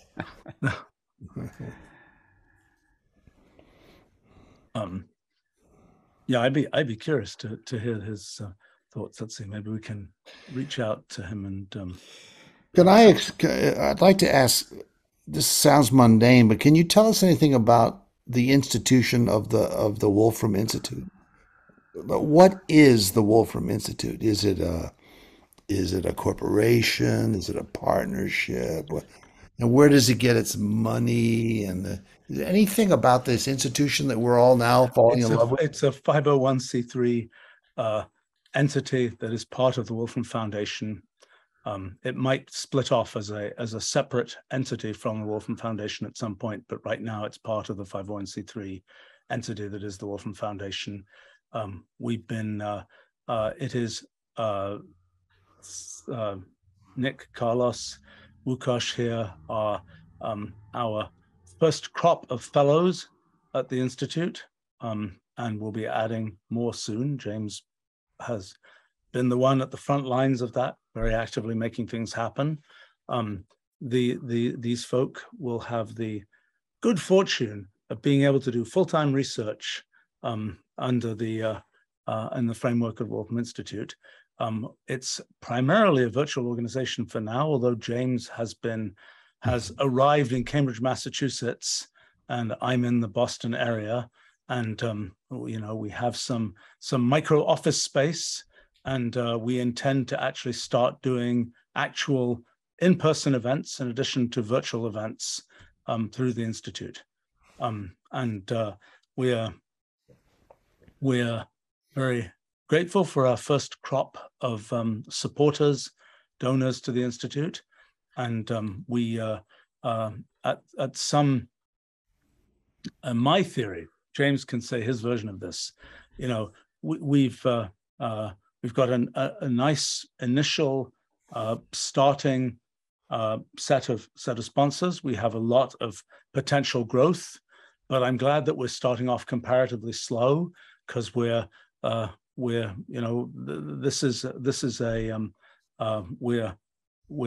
we started with 50 people, I don't think we would necessarily know how to make that work in a streamlined way. We'll be scaling up to quite a few more people very soon, and that's the basic setup. Am I right, James? You see, yes, that's more or less the right description. So some of us aren't fellows, and what is the expectation for us?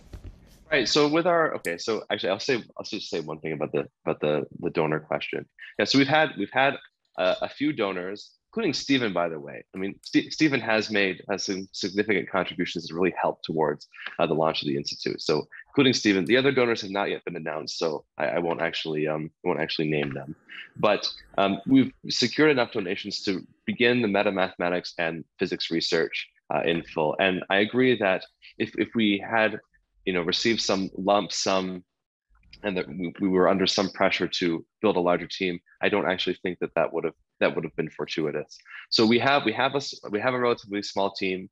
I am continuing to onboard some people for physics fellowships, and we are also actively looking for Ruliad fellows who are interested in studying kind of pure multi-computation Rulio foundations and helping to create more framework and functionality that can allow us to make this bridge between kind of the study of Ruliology of simple rules, multi-computation, and these different meta-modeling efforts that we're undertaking. Now, there are some more projects that I do want to launch, say, within the next few months, and those are distributed computing, molecular computing, and economics, and that depends on receipt of funding from donors and also from new fellows. So for anyone who's listening, if you're interested in this research, either participating in it or contributing to it, you can contact us through the Wolfram Institute website. That's wolframinstitute.org.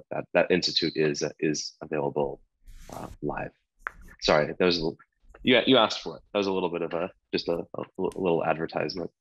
Now, as for the associates, yeah. So we have fellows. Really, the role for the fellows to fill is to do this research on a full-time paid basis. This is something that we haven't had available before. I would say that's really one of the key functions that the Institute is going to serve. As for the associates, so we invite associates really for two reasons. One is that we happen to know them, and we know that they have research interests that do overlap with ours, and also they've had some sort of distinguished career which has given them insights or experience that we think can be helpful as I continue to kind of design this institute and make choices kind of on the methodology side, on the program design side, on the community building side, et cetera. So, these associateships each of them is quite personalized and flexible.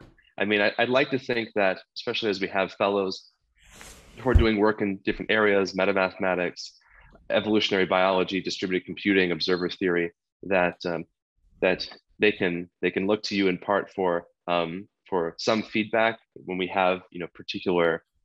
We'll have meetings all the time, but when we have particular meetings, when a fellow has a kind of a major update, of course, we'll invite our associates to kind of sit in on that panel and weigh in and ask questions. This is, I think, a good fresh way of getting feedback. It would be bad if the fellows were just getting feedback from me or from Stephen, I think. Let me maybe add something that we sort of forgot to mention. Okay. We have also a lot of students who are involved in one way or another with our projects and with the Institute. We have this wonderful, in addition to sort of the world at large and all the people who contact us, we have this great pipeline, two great pipelines actually, of very talented people. Our summer school, Wolfram Summer School, which we've been doing for the last 20 years, as well as our high school summer camp, and as well as our winter school, which we've been doing about physics project for the last couple of years. And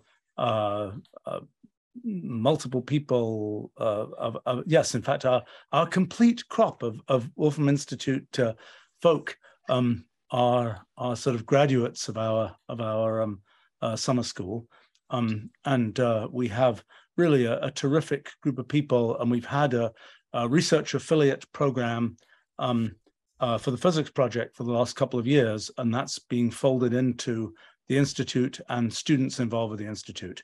And one of the things we're hoping for some of our senior associates who are interested, we do have a great collection. In addition to our fellows, we have a great collection of students who are interested and very, energetic and actively working on our kinds of topics.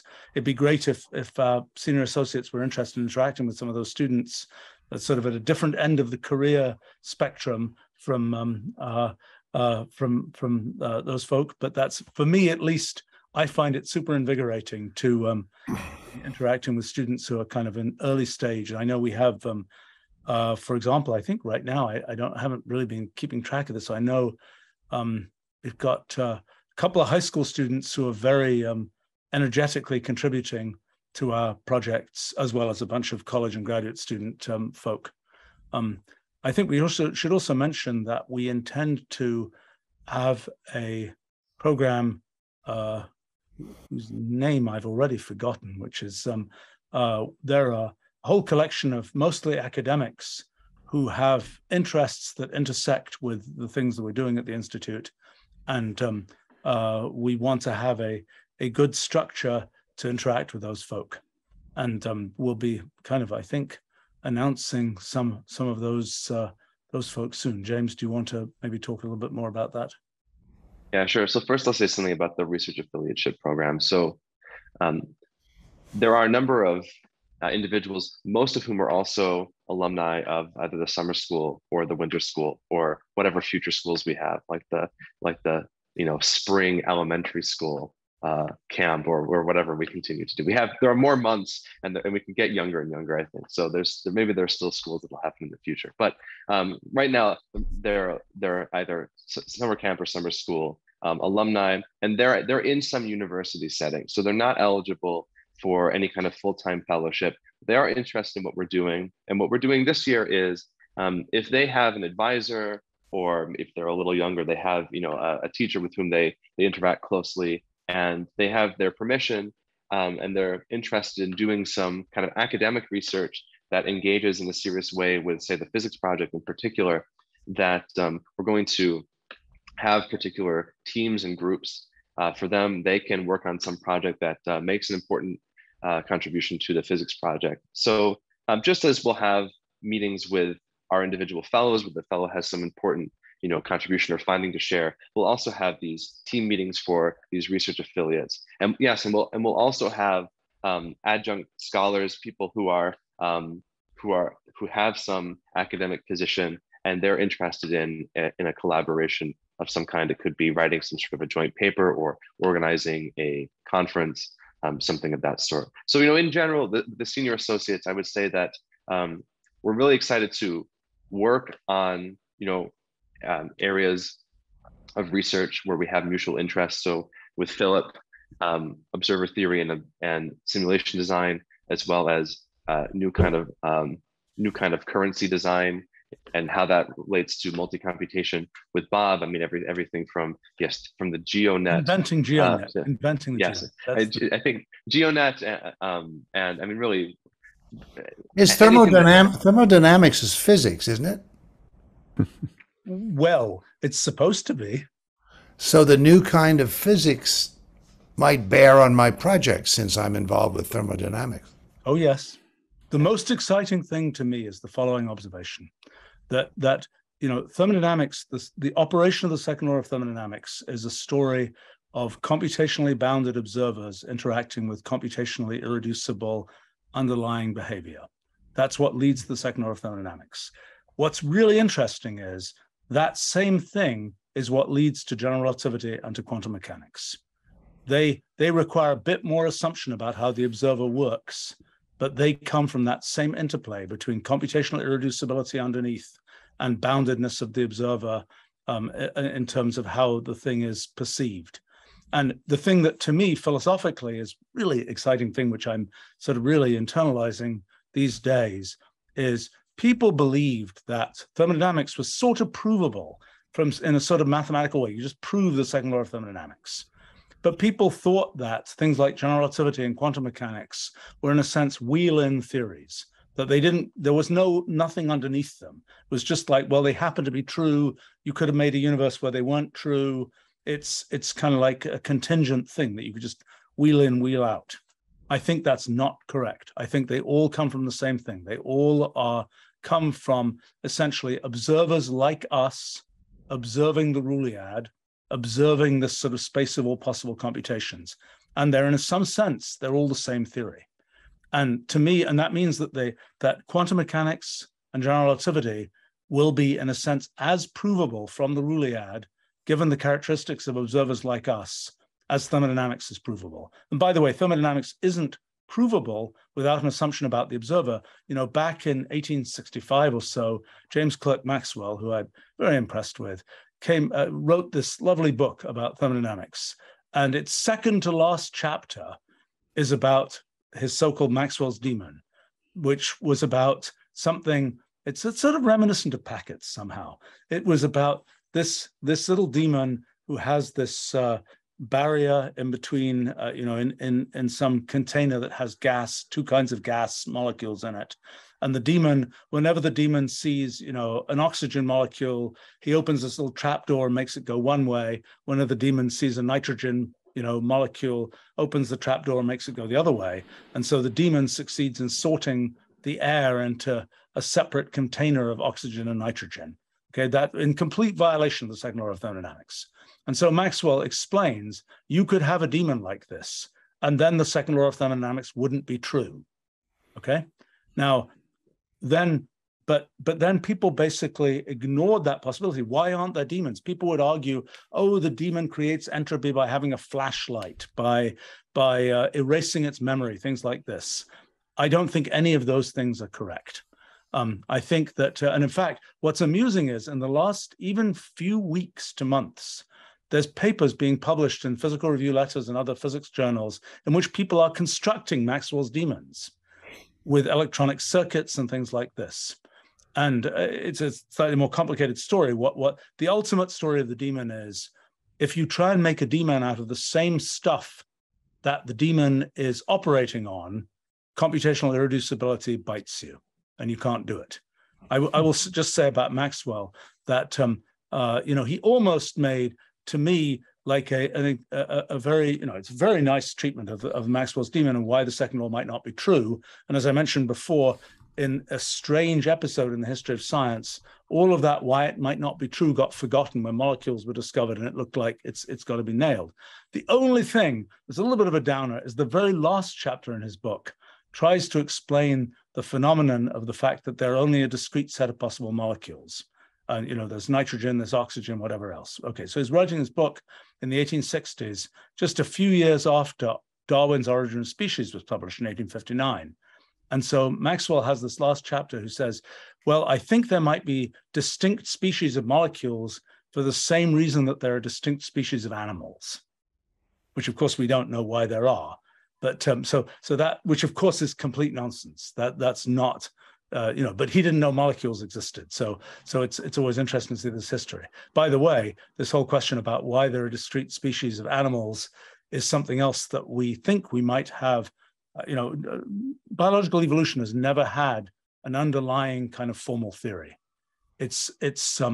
And we think a whole sort of multi-computational approach has the possibility of providing that kind of underlying formal theory. I think, but yes, thermodynamics is the thing. I mentioned another thing. For example, Kelvin was very big on the the idea of the heat, actually even no, Boltzmann as well, on the idea of the heat death of the universe, that in the end, everything in the universe will sort of run down, and everything that we care about, that we think of as mechanical work, will have been turned into heat. And at that point, there'll be nothing interesting left in the universe. Well, this is not right, because heat is all these detailed motions of molecules. And it's only because we're kind of dumb aggregative observers that we think there's nothing interesting in all of those seemingly random motions of molecules. In fact, in the actual evolution of the universe, those seemingly random motions of molecules will be informed by the whole history of our civilization. And it's just because our current capability as observers can't sort of disentangle those motions, and we just think of it as, oh, it's just random heat.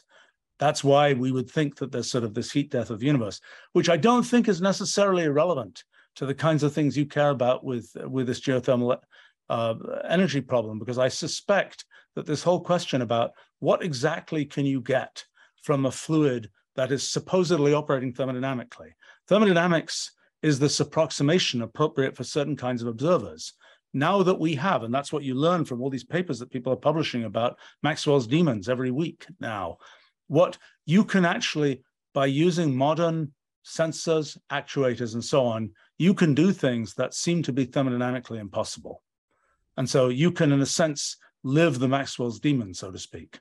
At least we can't get all the way because of computational irreducibility, but there are certain things we will be able to do. Like, for example, in turbulence, you say, well, turbulence is random. I don't think turbulence is that random. There's undoubtedly a lot of reproducibility in turbulence. Also a question of is turbulence kind of like pi or like omega, but it's, I think it's more like pi. And that means that one could imagine something where, you think there's sort of turbulent flow of whatever else. Well, actually, you might be able to have some little device that sort of digs into the randomness and is able to sort of do things that seem to be impossible if you just assumed it was random. I mean, I think this is like, and Bob, you could comment much more on this, but I mean, like, people always used to say, you'll never transmit data. Actually, I'd be curious what you'd say about this. I mean, back when I was younger, people said, over copper wires, you'll never be able to transmit data faster than 1200 baud. Well, there was a bunch of Shannon theorists who said 14.4 was the peak. But on the same day, you could buy a 50 kilobit per second modem, which is, as you might imagine, is quite a bit faster than 14.4. But they were just assuming that it was really old copper. They forgot that there was a lot of new copper around. Was that the issue, or was it an issue of how the signals were encoded and what kinds of modeling of the noise could be done?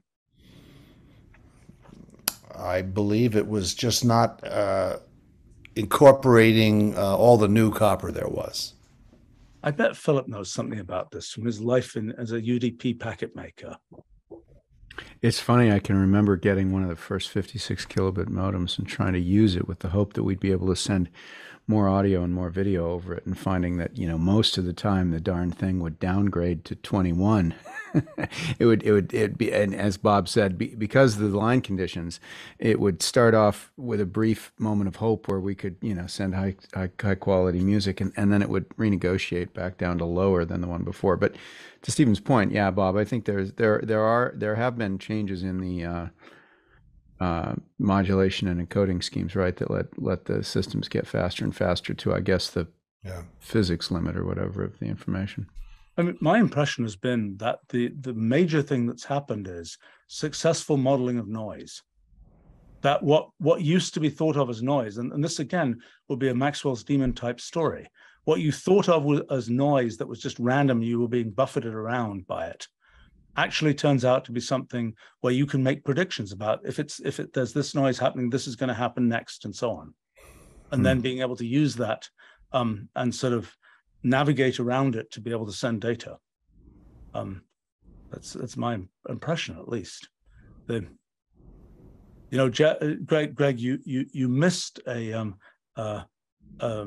We were talking about kind of the governance of things like virtual worlds, and the idea that, or the internet for that matter. And we were talking about, I was kind of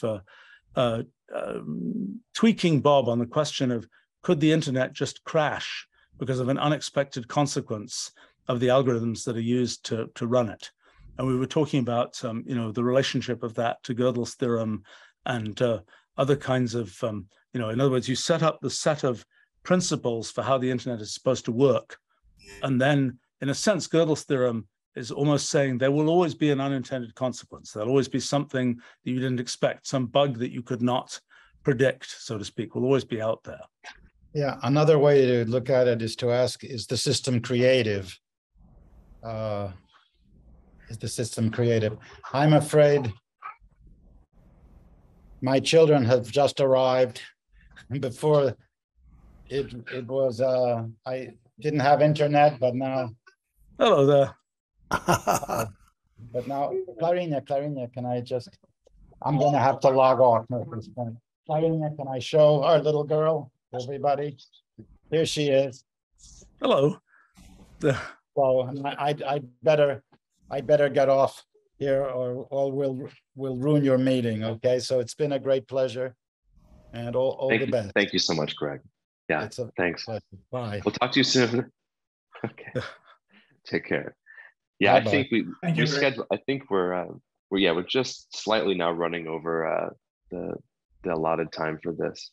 Not to play Carlos's role for him, but maybe just to somewhat wrap up the discussion.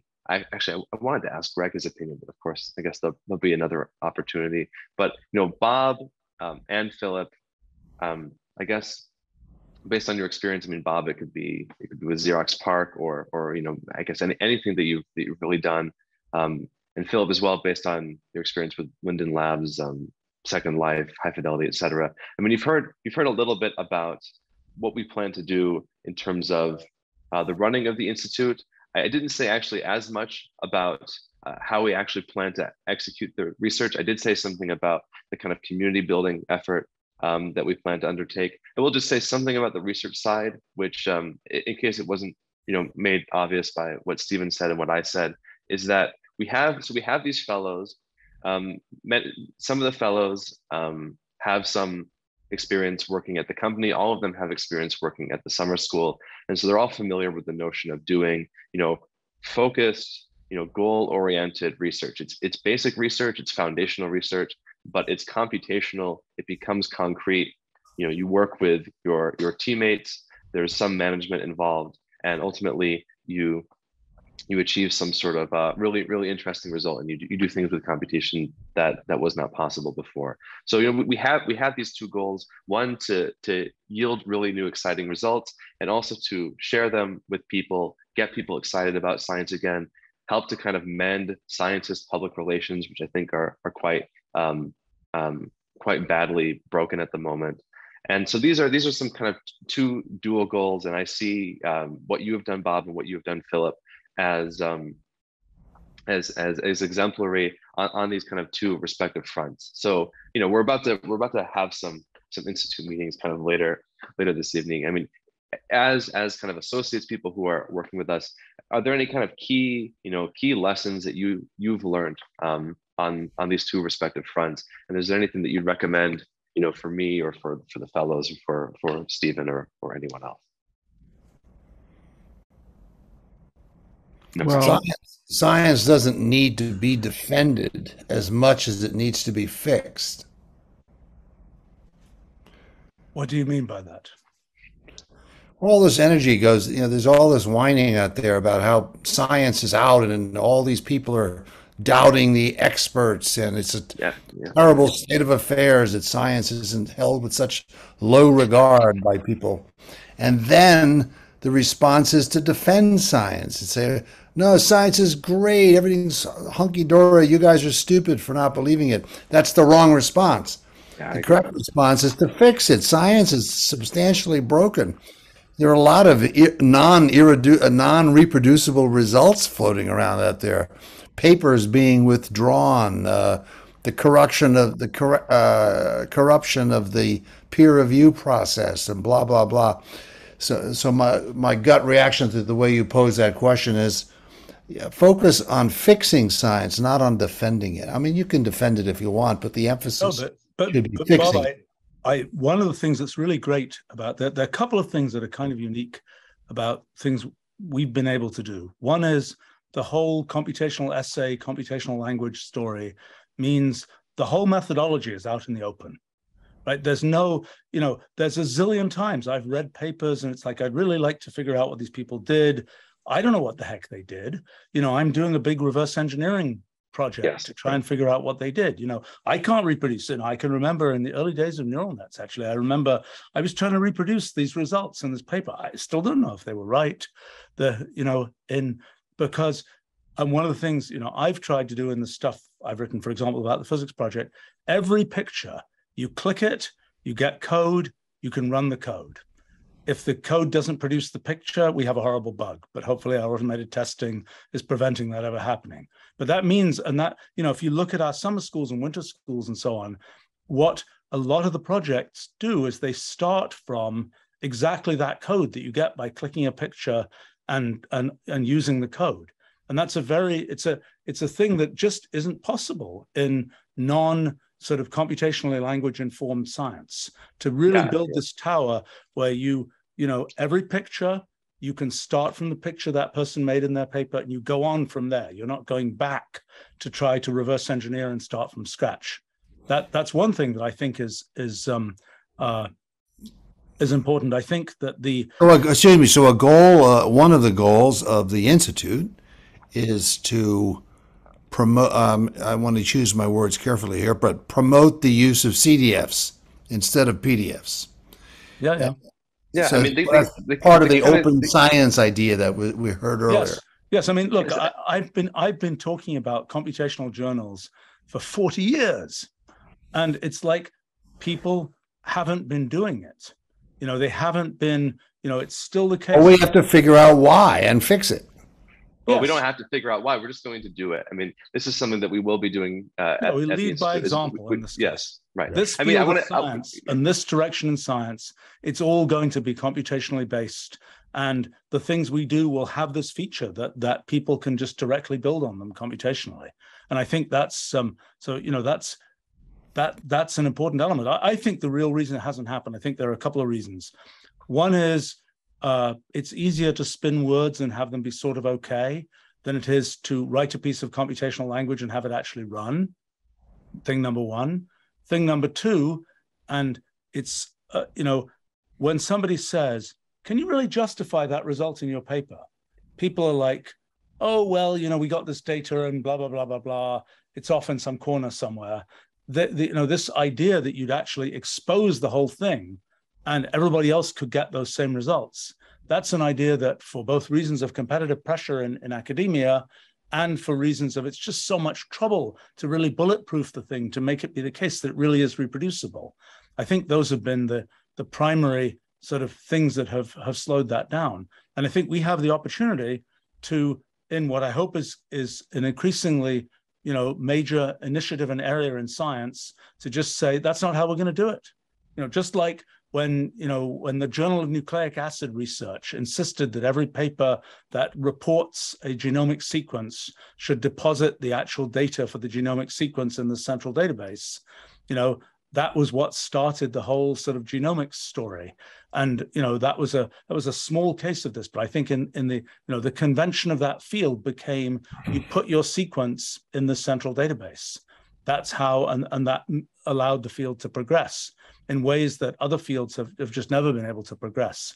So I think that's that's one thing. The other thing that I think is pretty interesting is this open science approach of doing things like live streaming our internal discussions, live streaming. I do some sort of absurd levels of live streaming sometimes. Like one thing I've taken to doing is when I'm working on projects, even just by myself, sitting there for 6 hours in complete silence, I'll record, I'll screen record everything I do. And, and we post a bunch of those screen recordings. I don't know if anybody ever watches them, but one thing that I do know has happened is people will say, how did you get that result? Where did that come from? Well, if you want to, you can peel it all the way back and you can see that moment in that screen recording where, where I made that horrible mistake that caused me to conclude the wrong thing or whatever else it is. It's completely transparent. It's, there's no oh, there's a mysterious thing, you'd have to go ask that person and maybe they don't remember anymore, et cetera, et cetera, et cetera.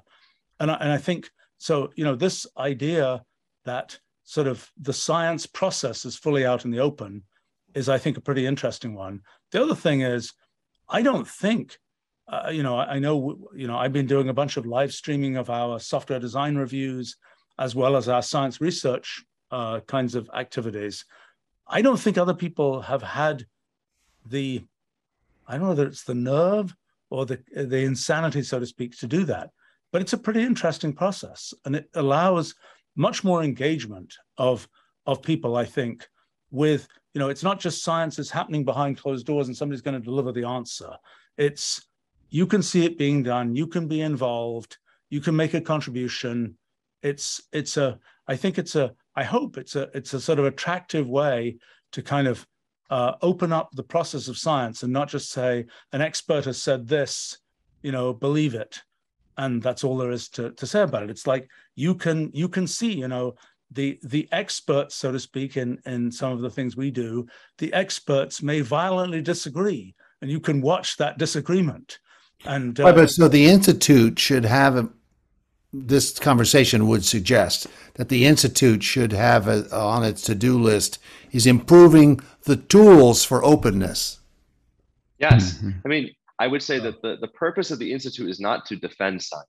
I mean, first of all, attacking science with rigor is really the most scientific thing that you can do. What we want to do is we want to radically improve science and to transform it. Now, to Stephen's point, when you do science from computational foundations, I mean, the first thing is, going back to everything that I said before, I think that paradigmatically and methodologically, it really is the best way to get a deeper explanatory framework for what you're modeling. But there's this added bonus, which is when you do everything computationally, it's very easy to share it with people. It's very easy to do a screen share on Zoom and have everyone follow what you're doing. And it's very easy to archive all of your results. And it's not easy enough. Well, actually, our infrastructure is really, in terms of the click to copy code that Stephen had described before, and in terms of what we're doing on the archiving side, I mean, it's pretty easy for us to I think we should listen to what Bob is saying. He's right. That it is fairly easy, but it's probably possible to make it easier. And it isn't something we've particularly focused on, because we know we can do it. The question is do we make it easy for other people to do it as well? And the Wolfram set of tools is way ahead of everybody else. And I've just been through that process. I can verify that. Yes, I mean, the terrible thing is that as we progress both in the tooling and in the science, there are lots of things where we kind of feel like, well, we're 50 years ahead of the pack. 50 years is so long that it's really non-trivial to get, that artifact from the future and make people understand it today. And that's, and people, there are these things where it's a paradigm that, will be well understood at some time in the future, but isn't yet today. It's only understood by some small group of people, and how you kind of, introduce new paradigms and have people really understand them. That's a very challenging thing. And I think what we're trying to do with the Institute, among other things, is to make it at least possible for people to grab onto these paradigms, and not something that, where it's as kind of open and easy as possible. But look, I think for example, we've been trying to invent how should computational journals work. And we need to figure that out completely. And we haven't figured out the full workflow for a computational journal. I mean, to give an example, back in the day, you would write a paper, you type it on a typewriter, you send it into a journal, and there was this whole process of typesetting the paper, and it was non-trivial, copy editing, typesetting, etc. All that went away. It's all camera-ready copy of, you just send in the paper electronically, and but now there's a different thing. If you're making a computational journal, the analog of copy editing is making sure the code actually works correctly, and that the code goes on working correctly. And building that sort of infrastructure to be able to do code copy editing, and again, something that traditional sort of paper journals haven't, or paper-like journals haven't had to deal with, is, what if the what if things change out from under you in terms of the computational infrastructure? How do you make sure that the thing that was written 20 years ago still works today? I mean, I'm proud of the fact that for Wolfram language, we have a 35-year record of compatibility of code, but it's not trivial to achieve that. And for things where people have kind of, skirted around the edges of what's specified, it's hard to make sure that's going to go on working. Right. But yeah, no, I think that's is it. Back when object orientation was an issue, they invited me to speak as a keynote speaker at an object-oriented conference, and for the first half of my talk, I kept using the word paradigm. And the audience, you could see the audience was very uncomfortable because their keynote speaker was clearly an idiot and didn't know how to pronounce paradigm. So I gave half the talk using the word paradigm and how this object-oriented paradigm was something we should like. And then halfway through the talk, I switched and started demonstrating that I actually knew how to pronounce the word paradigm. And anyway, I then told that community that the world doesn't need a paradigm shift. You need a paradigm shift. Object orientation is going nowhere until you guys change your paradigm. I think some of that is in this area, the CDF, which I think is a monumental idea, but it has some paradigmal problems. And the biggest one is the one you just touched on, which is, you have your code, but your code depends on a platform, and it depends on libraries, and it depends on databases, and getting them into the CDF, I think, is the current hard part. Well, we have this is one of the things that makes the cloud interesting, because you have the cloud is this sort of reservoir of computational ability that one sort of assumes, like the internet, is always on and always accessible. Once you make that assumption, these things like, oh, where did my database go, becomes a lot easier. I mean, in other words, I think that, we've come to a time when you can reasonably assume that the engineering you do can take the internet for granted. You don't have to say, well, what happens if I'm not connected to the internet? It's a reasonable assumption. There may be situations where you're not connected to the internet, but it's a reasonable assumption. I think the same, with respect to things like, how do we deal with the fact that we've got all of this computation going on, but it relies on this database? But by the way, I mean, on the subject of libraries, of course, in Wolfram language, one of the things has been everything's built into the language. There isn't a chain of libraries that you have to go and get. And I think that's been an important design principle. And yes, that is a thing. I mean, that's been the story of my life, is spending every day trying to make sure that we actually have this coherent system that doesn't depend on sort of chains of libraries. And that indeed makes it, so that gives us a huge step up. But of course, then we depend on things like, what was the recent one?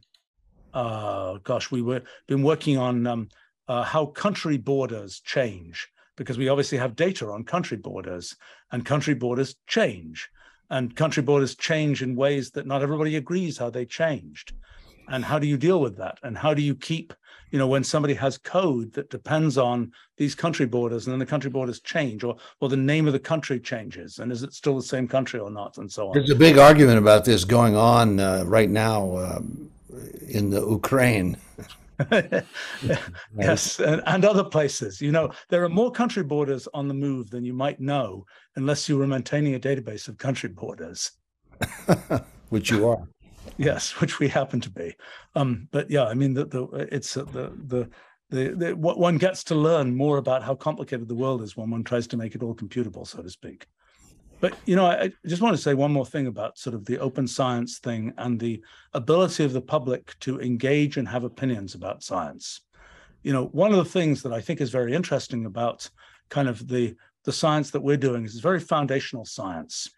And in a sense, it is stripping away a lot of the technical detail and getting almost to sort of the philosophical level on many kinds of topics. And that's a level at which, because it is stripping away a lot of the technical detail, to get down to these very foundational levels, it's somehow that helps people's ability to engage with it. If you have to understand a giant stack of abstract algebra and analytic number theory and all this kind of thing to be able to even talk about something that's on the front lines of science, that's a big downer in terms of people's ability to engage. The fact that we're really dealing with things which are, there's a lot of technical detail in sort of how we get there, but in the end, we're talking about very fundamental, almost philosophical things. I think that helps the ability to have engagement. It also helps that, simple programs, anybody can run them, and anybody can we're all in the same boat. We're all computationally bounded observers of this computationally irreducible world. And those of us who've spent years, learning more about sort of how things work, you've moved only a small distance relative to computational irreducibility. That is, you show me some simple cellular automaton rule, and I will not get much further than anybody else in telling you what consequences that rule will have. When I run it on a computer, sure, I can see what it does. But if you say, look at this rule, what's it going to do? Okay, I've been working on this stuff for 40 years. I might be able to pick out a few bits and pieces, but I will get almost nowhere compared to what you will actually see when that's worked out computationally. And that means that this is an area where, the middle school kid who looks at this rule will be able to perhaps say some things about it too. They might get a little less far than I would get, depends on the middle school kid. But it's sort of, this is, again, we're really at this point where it's possible for people to contribute. It's possible for people to get involved in a way where it doesn't involve, there are parts of what we're doing that really involve quite complicated sort of expert technical towers. But there are also other parts that are really very, very accessible. And the parts that are accessible can be important parts.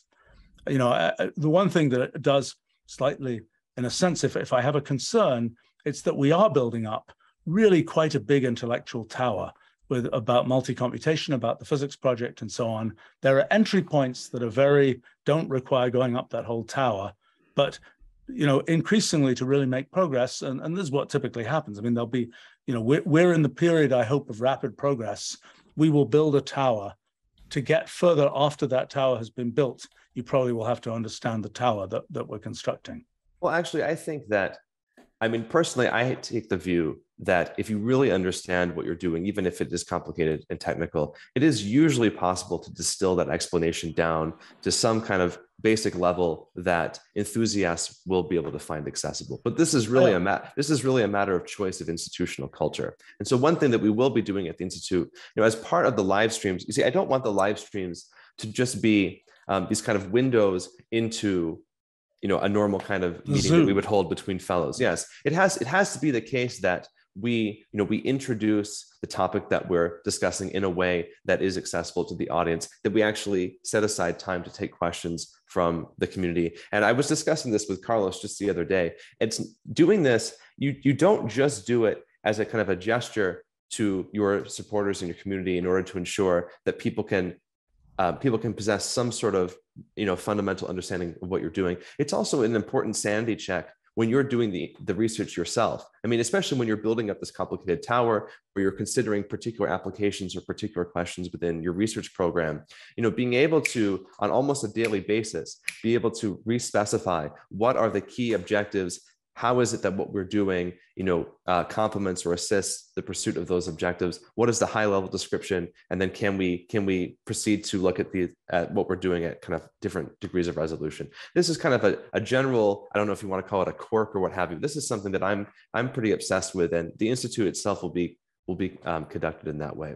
I wanted to say something about Bob's point about sharing these resources. So we will also, this was something that I didn't have a chance to discuss previously. We'll also have fellows who we're calling them DSci fellows. There is this kind of a movement towards kind of decentralized science, or using Web3 and other kinds of technologies in order to redress some of these issues that we see in the sciences today, including publication, education, peer review, grant making, the replicability crisis, et cetera. So we will have fellows who are working on developing these kind of capabilities that we do want to see spread to others. So creating computational journals that really allow individuals not only to make use of our code, but to ask questions and to be able to engage, and really to ensure that the reader is able to understand what it is that we're doing. I mean, if you have a question, if you're interested in some field of science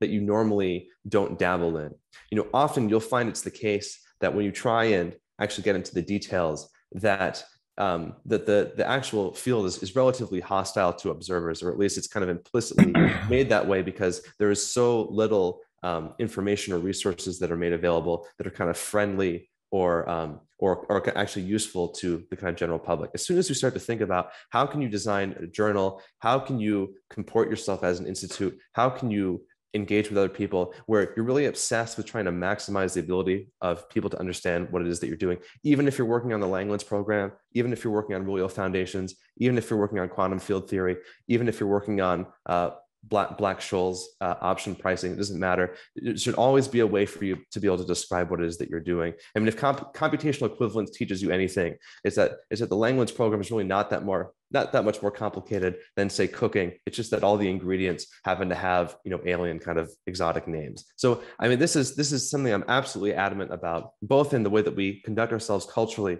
but also with our DSci fellows, with the capabilities that we develop, with the partnerships that we form. I think in the longer term, the Institute, we're of course going to be supported by donors and contributions in the short term. I think in the longer term, nonprofits also do make products, they do have services. And I think in the longer term, what we'll see is that we're going to make these tremendous advances, discover new findings, create new rich frameworks that address foundational questions that people really do care about.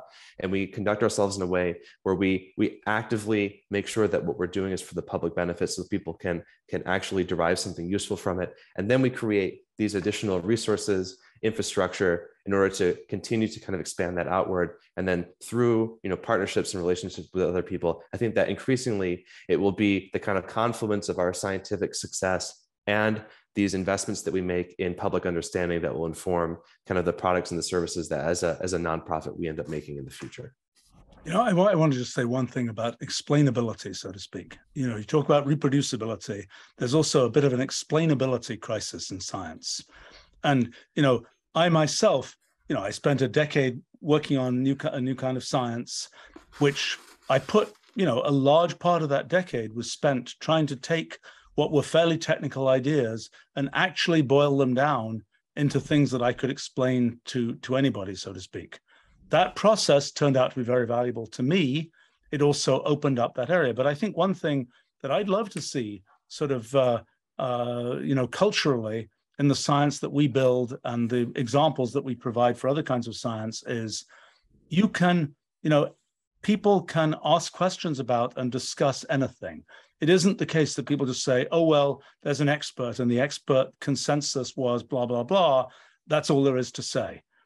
I really like the idea, maybe because of being able to open things up to the point where you can say, where you can expect that anything could be disputed, so to speak, and where you can actually have an informed discussion with anybody who's prepared to, in some cases it takes some intellectual effort to understand what's being said, and you need that level of engagement. But it isn't the case that you have to just say, oh no, that's just an expert thing. You can't possibly understand that if you aren't part of the expert clique, so to speak. I think this idea that it should be possible to discuss science with anybody, that's a kind of a cultural principle that, I've tried to live myself for a long time, and which I hope will be something that is sort of a core value, so to speak, of the Institute and the science we try and build going forward. And, may I move adjournment? Yes. Yes. Well, but we didn't give Philip the chance to. I mean, so Bob's key point, which I think is a prescient point, is when we say, we're doing this for science, we're doing that for science, it shouldn't be that we're trying to kind of bear the burden of defending science with a capital S. It's much more the opposite case, that what we're doing is somewhat of of a very well-meaning usurpation, and really trying to set new standards, both in the ways that we build our framework and in terms of the methods that we provide, in terms of the actual tools that we make and how we present those to other people. So by setting the higher standards, by doing better science, we're not defending science, but that's really a scientific effort. And that's, I mean, in some sense, that's even the market effort as well, which is to, you know, create a better future just by setting new standards and by doing things better. But Philip, we've, you know, I kind of asked both Bob, you this question, and then we haven't actually turned to you. So please, what I mean, what would you like my to say? last thing, I would just say, you know, part of what I like about the approach that we're talking about, like Stephen was talking about live streaming himself working, I think that projects that have a lot of unknown unknowns, and I think Second Life was certainly one of these where it was just a mess of stuff. Nobody thought it would work. And all the different pieces of it were pretty different in terms of where the problems came from: networking, compression, rendering, simulation. I think that this, aside from the, you know, the work that I look forward to doing here, I think the thing that makes sense about the general strategy of the Institute is that if you have problems where you really are digging into something that nobody knows how to do, you want to be multidisciplinary, you want to be iterative and experimental, and you want to be open. That's going to create a greater likelihood that you get the thing to work, or you get it figured out. And I think broadly, right, society, you know, we are opening up new areas of science, for example, where there's a lot of uncertainty. And so that kind of an approach, I think, this kind of an approach of the Institute then will bear fruit often, you know, as opposed to something like trying to make a lighter car tire or something where you know what the problem is, you know what you need to do. You know, we're pursuing a lot of problems that are not like that. So I love what's going on here. But thanks, I agree. We gotta all run. So Greg used children to get off this conference. I have my dogs want. You're yawning. I'm just dog. impressed that the Zoom is picking up your dog's face now as a Right. focus on. Well, my two dogs are dying to have dinner, so I got to go feed them. All right. Well, thank you all for joining us, and we're excited. We're launched. Thank you for helping us launch. We don't have I don't know how you launch an institute. It's like a ship. You have do people still do that, of breaking champagne They bottles do on ships? And you're allowed to do it also. Except I don't have any champagne. But yeah, we'll consider it virtually done. I'll bring the champagne next time. Sounds good. Well, Right. thanks, Bob. Thank you very much. Thanks, Yeah. Phil. Thanks, Stephen. And once again, thanks to Wolfram Research for kind of hosting this. In some ways, it's symbolic that we are kind of launching, or we're spinning off, and the kind of launch pad really has been the company. We will be obviously live streaming and recording meetings now that we're launched, you know, throughout the week. But that will be on our own social media channels, and we will continue to keep you updated about that. Anyway, thanks everyone. Congratulations. Part of the launch. Yes. Thank you so much. Take care. Thank you, everyone. Cheers.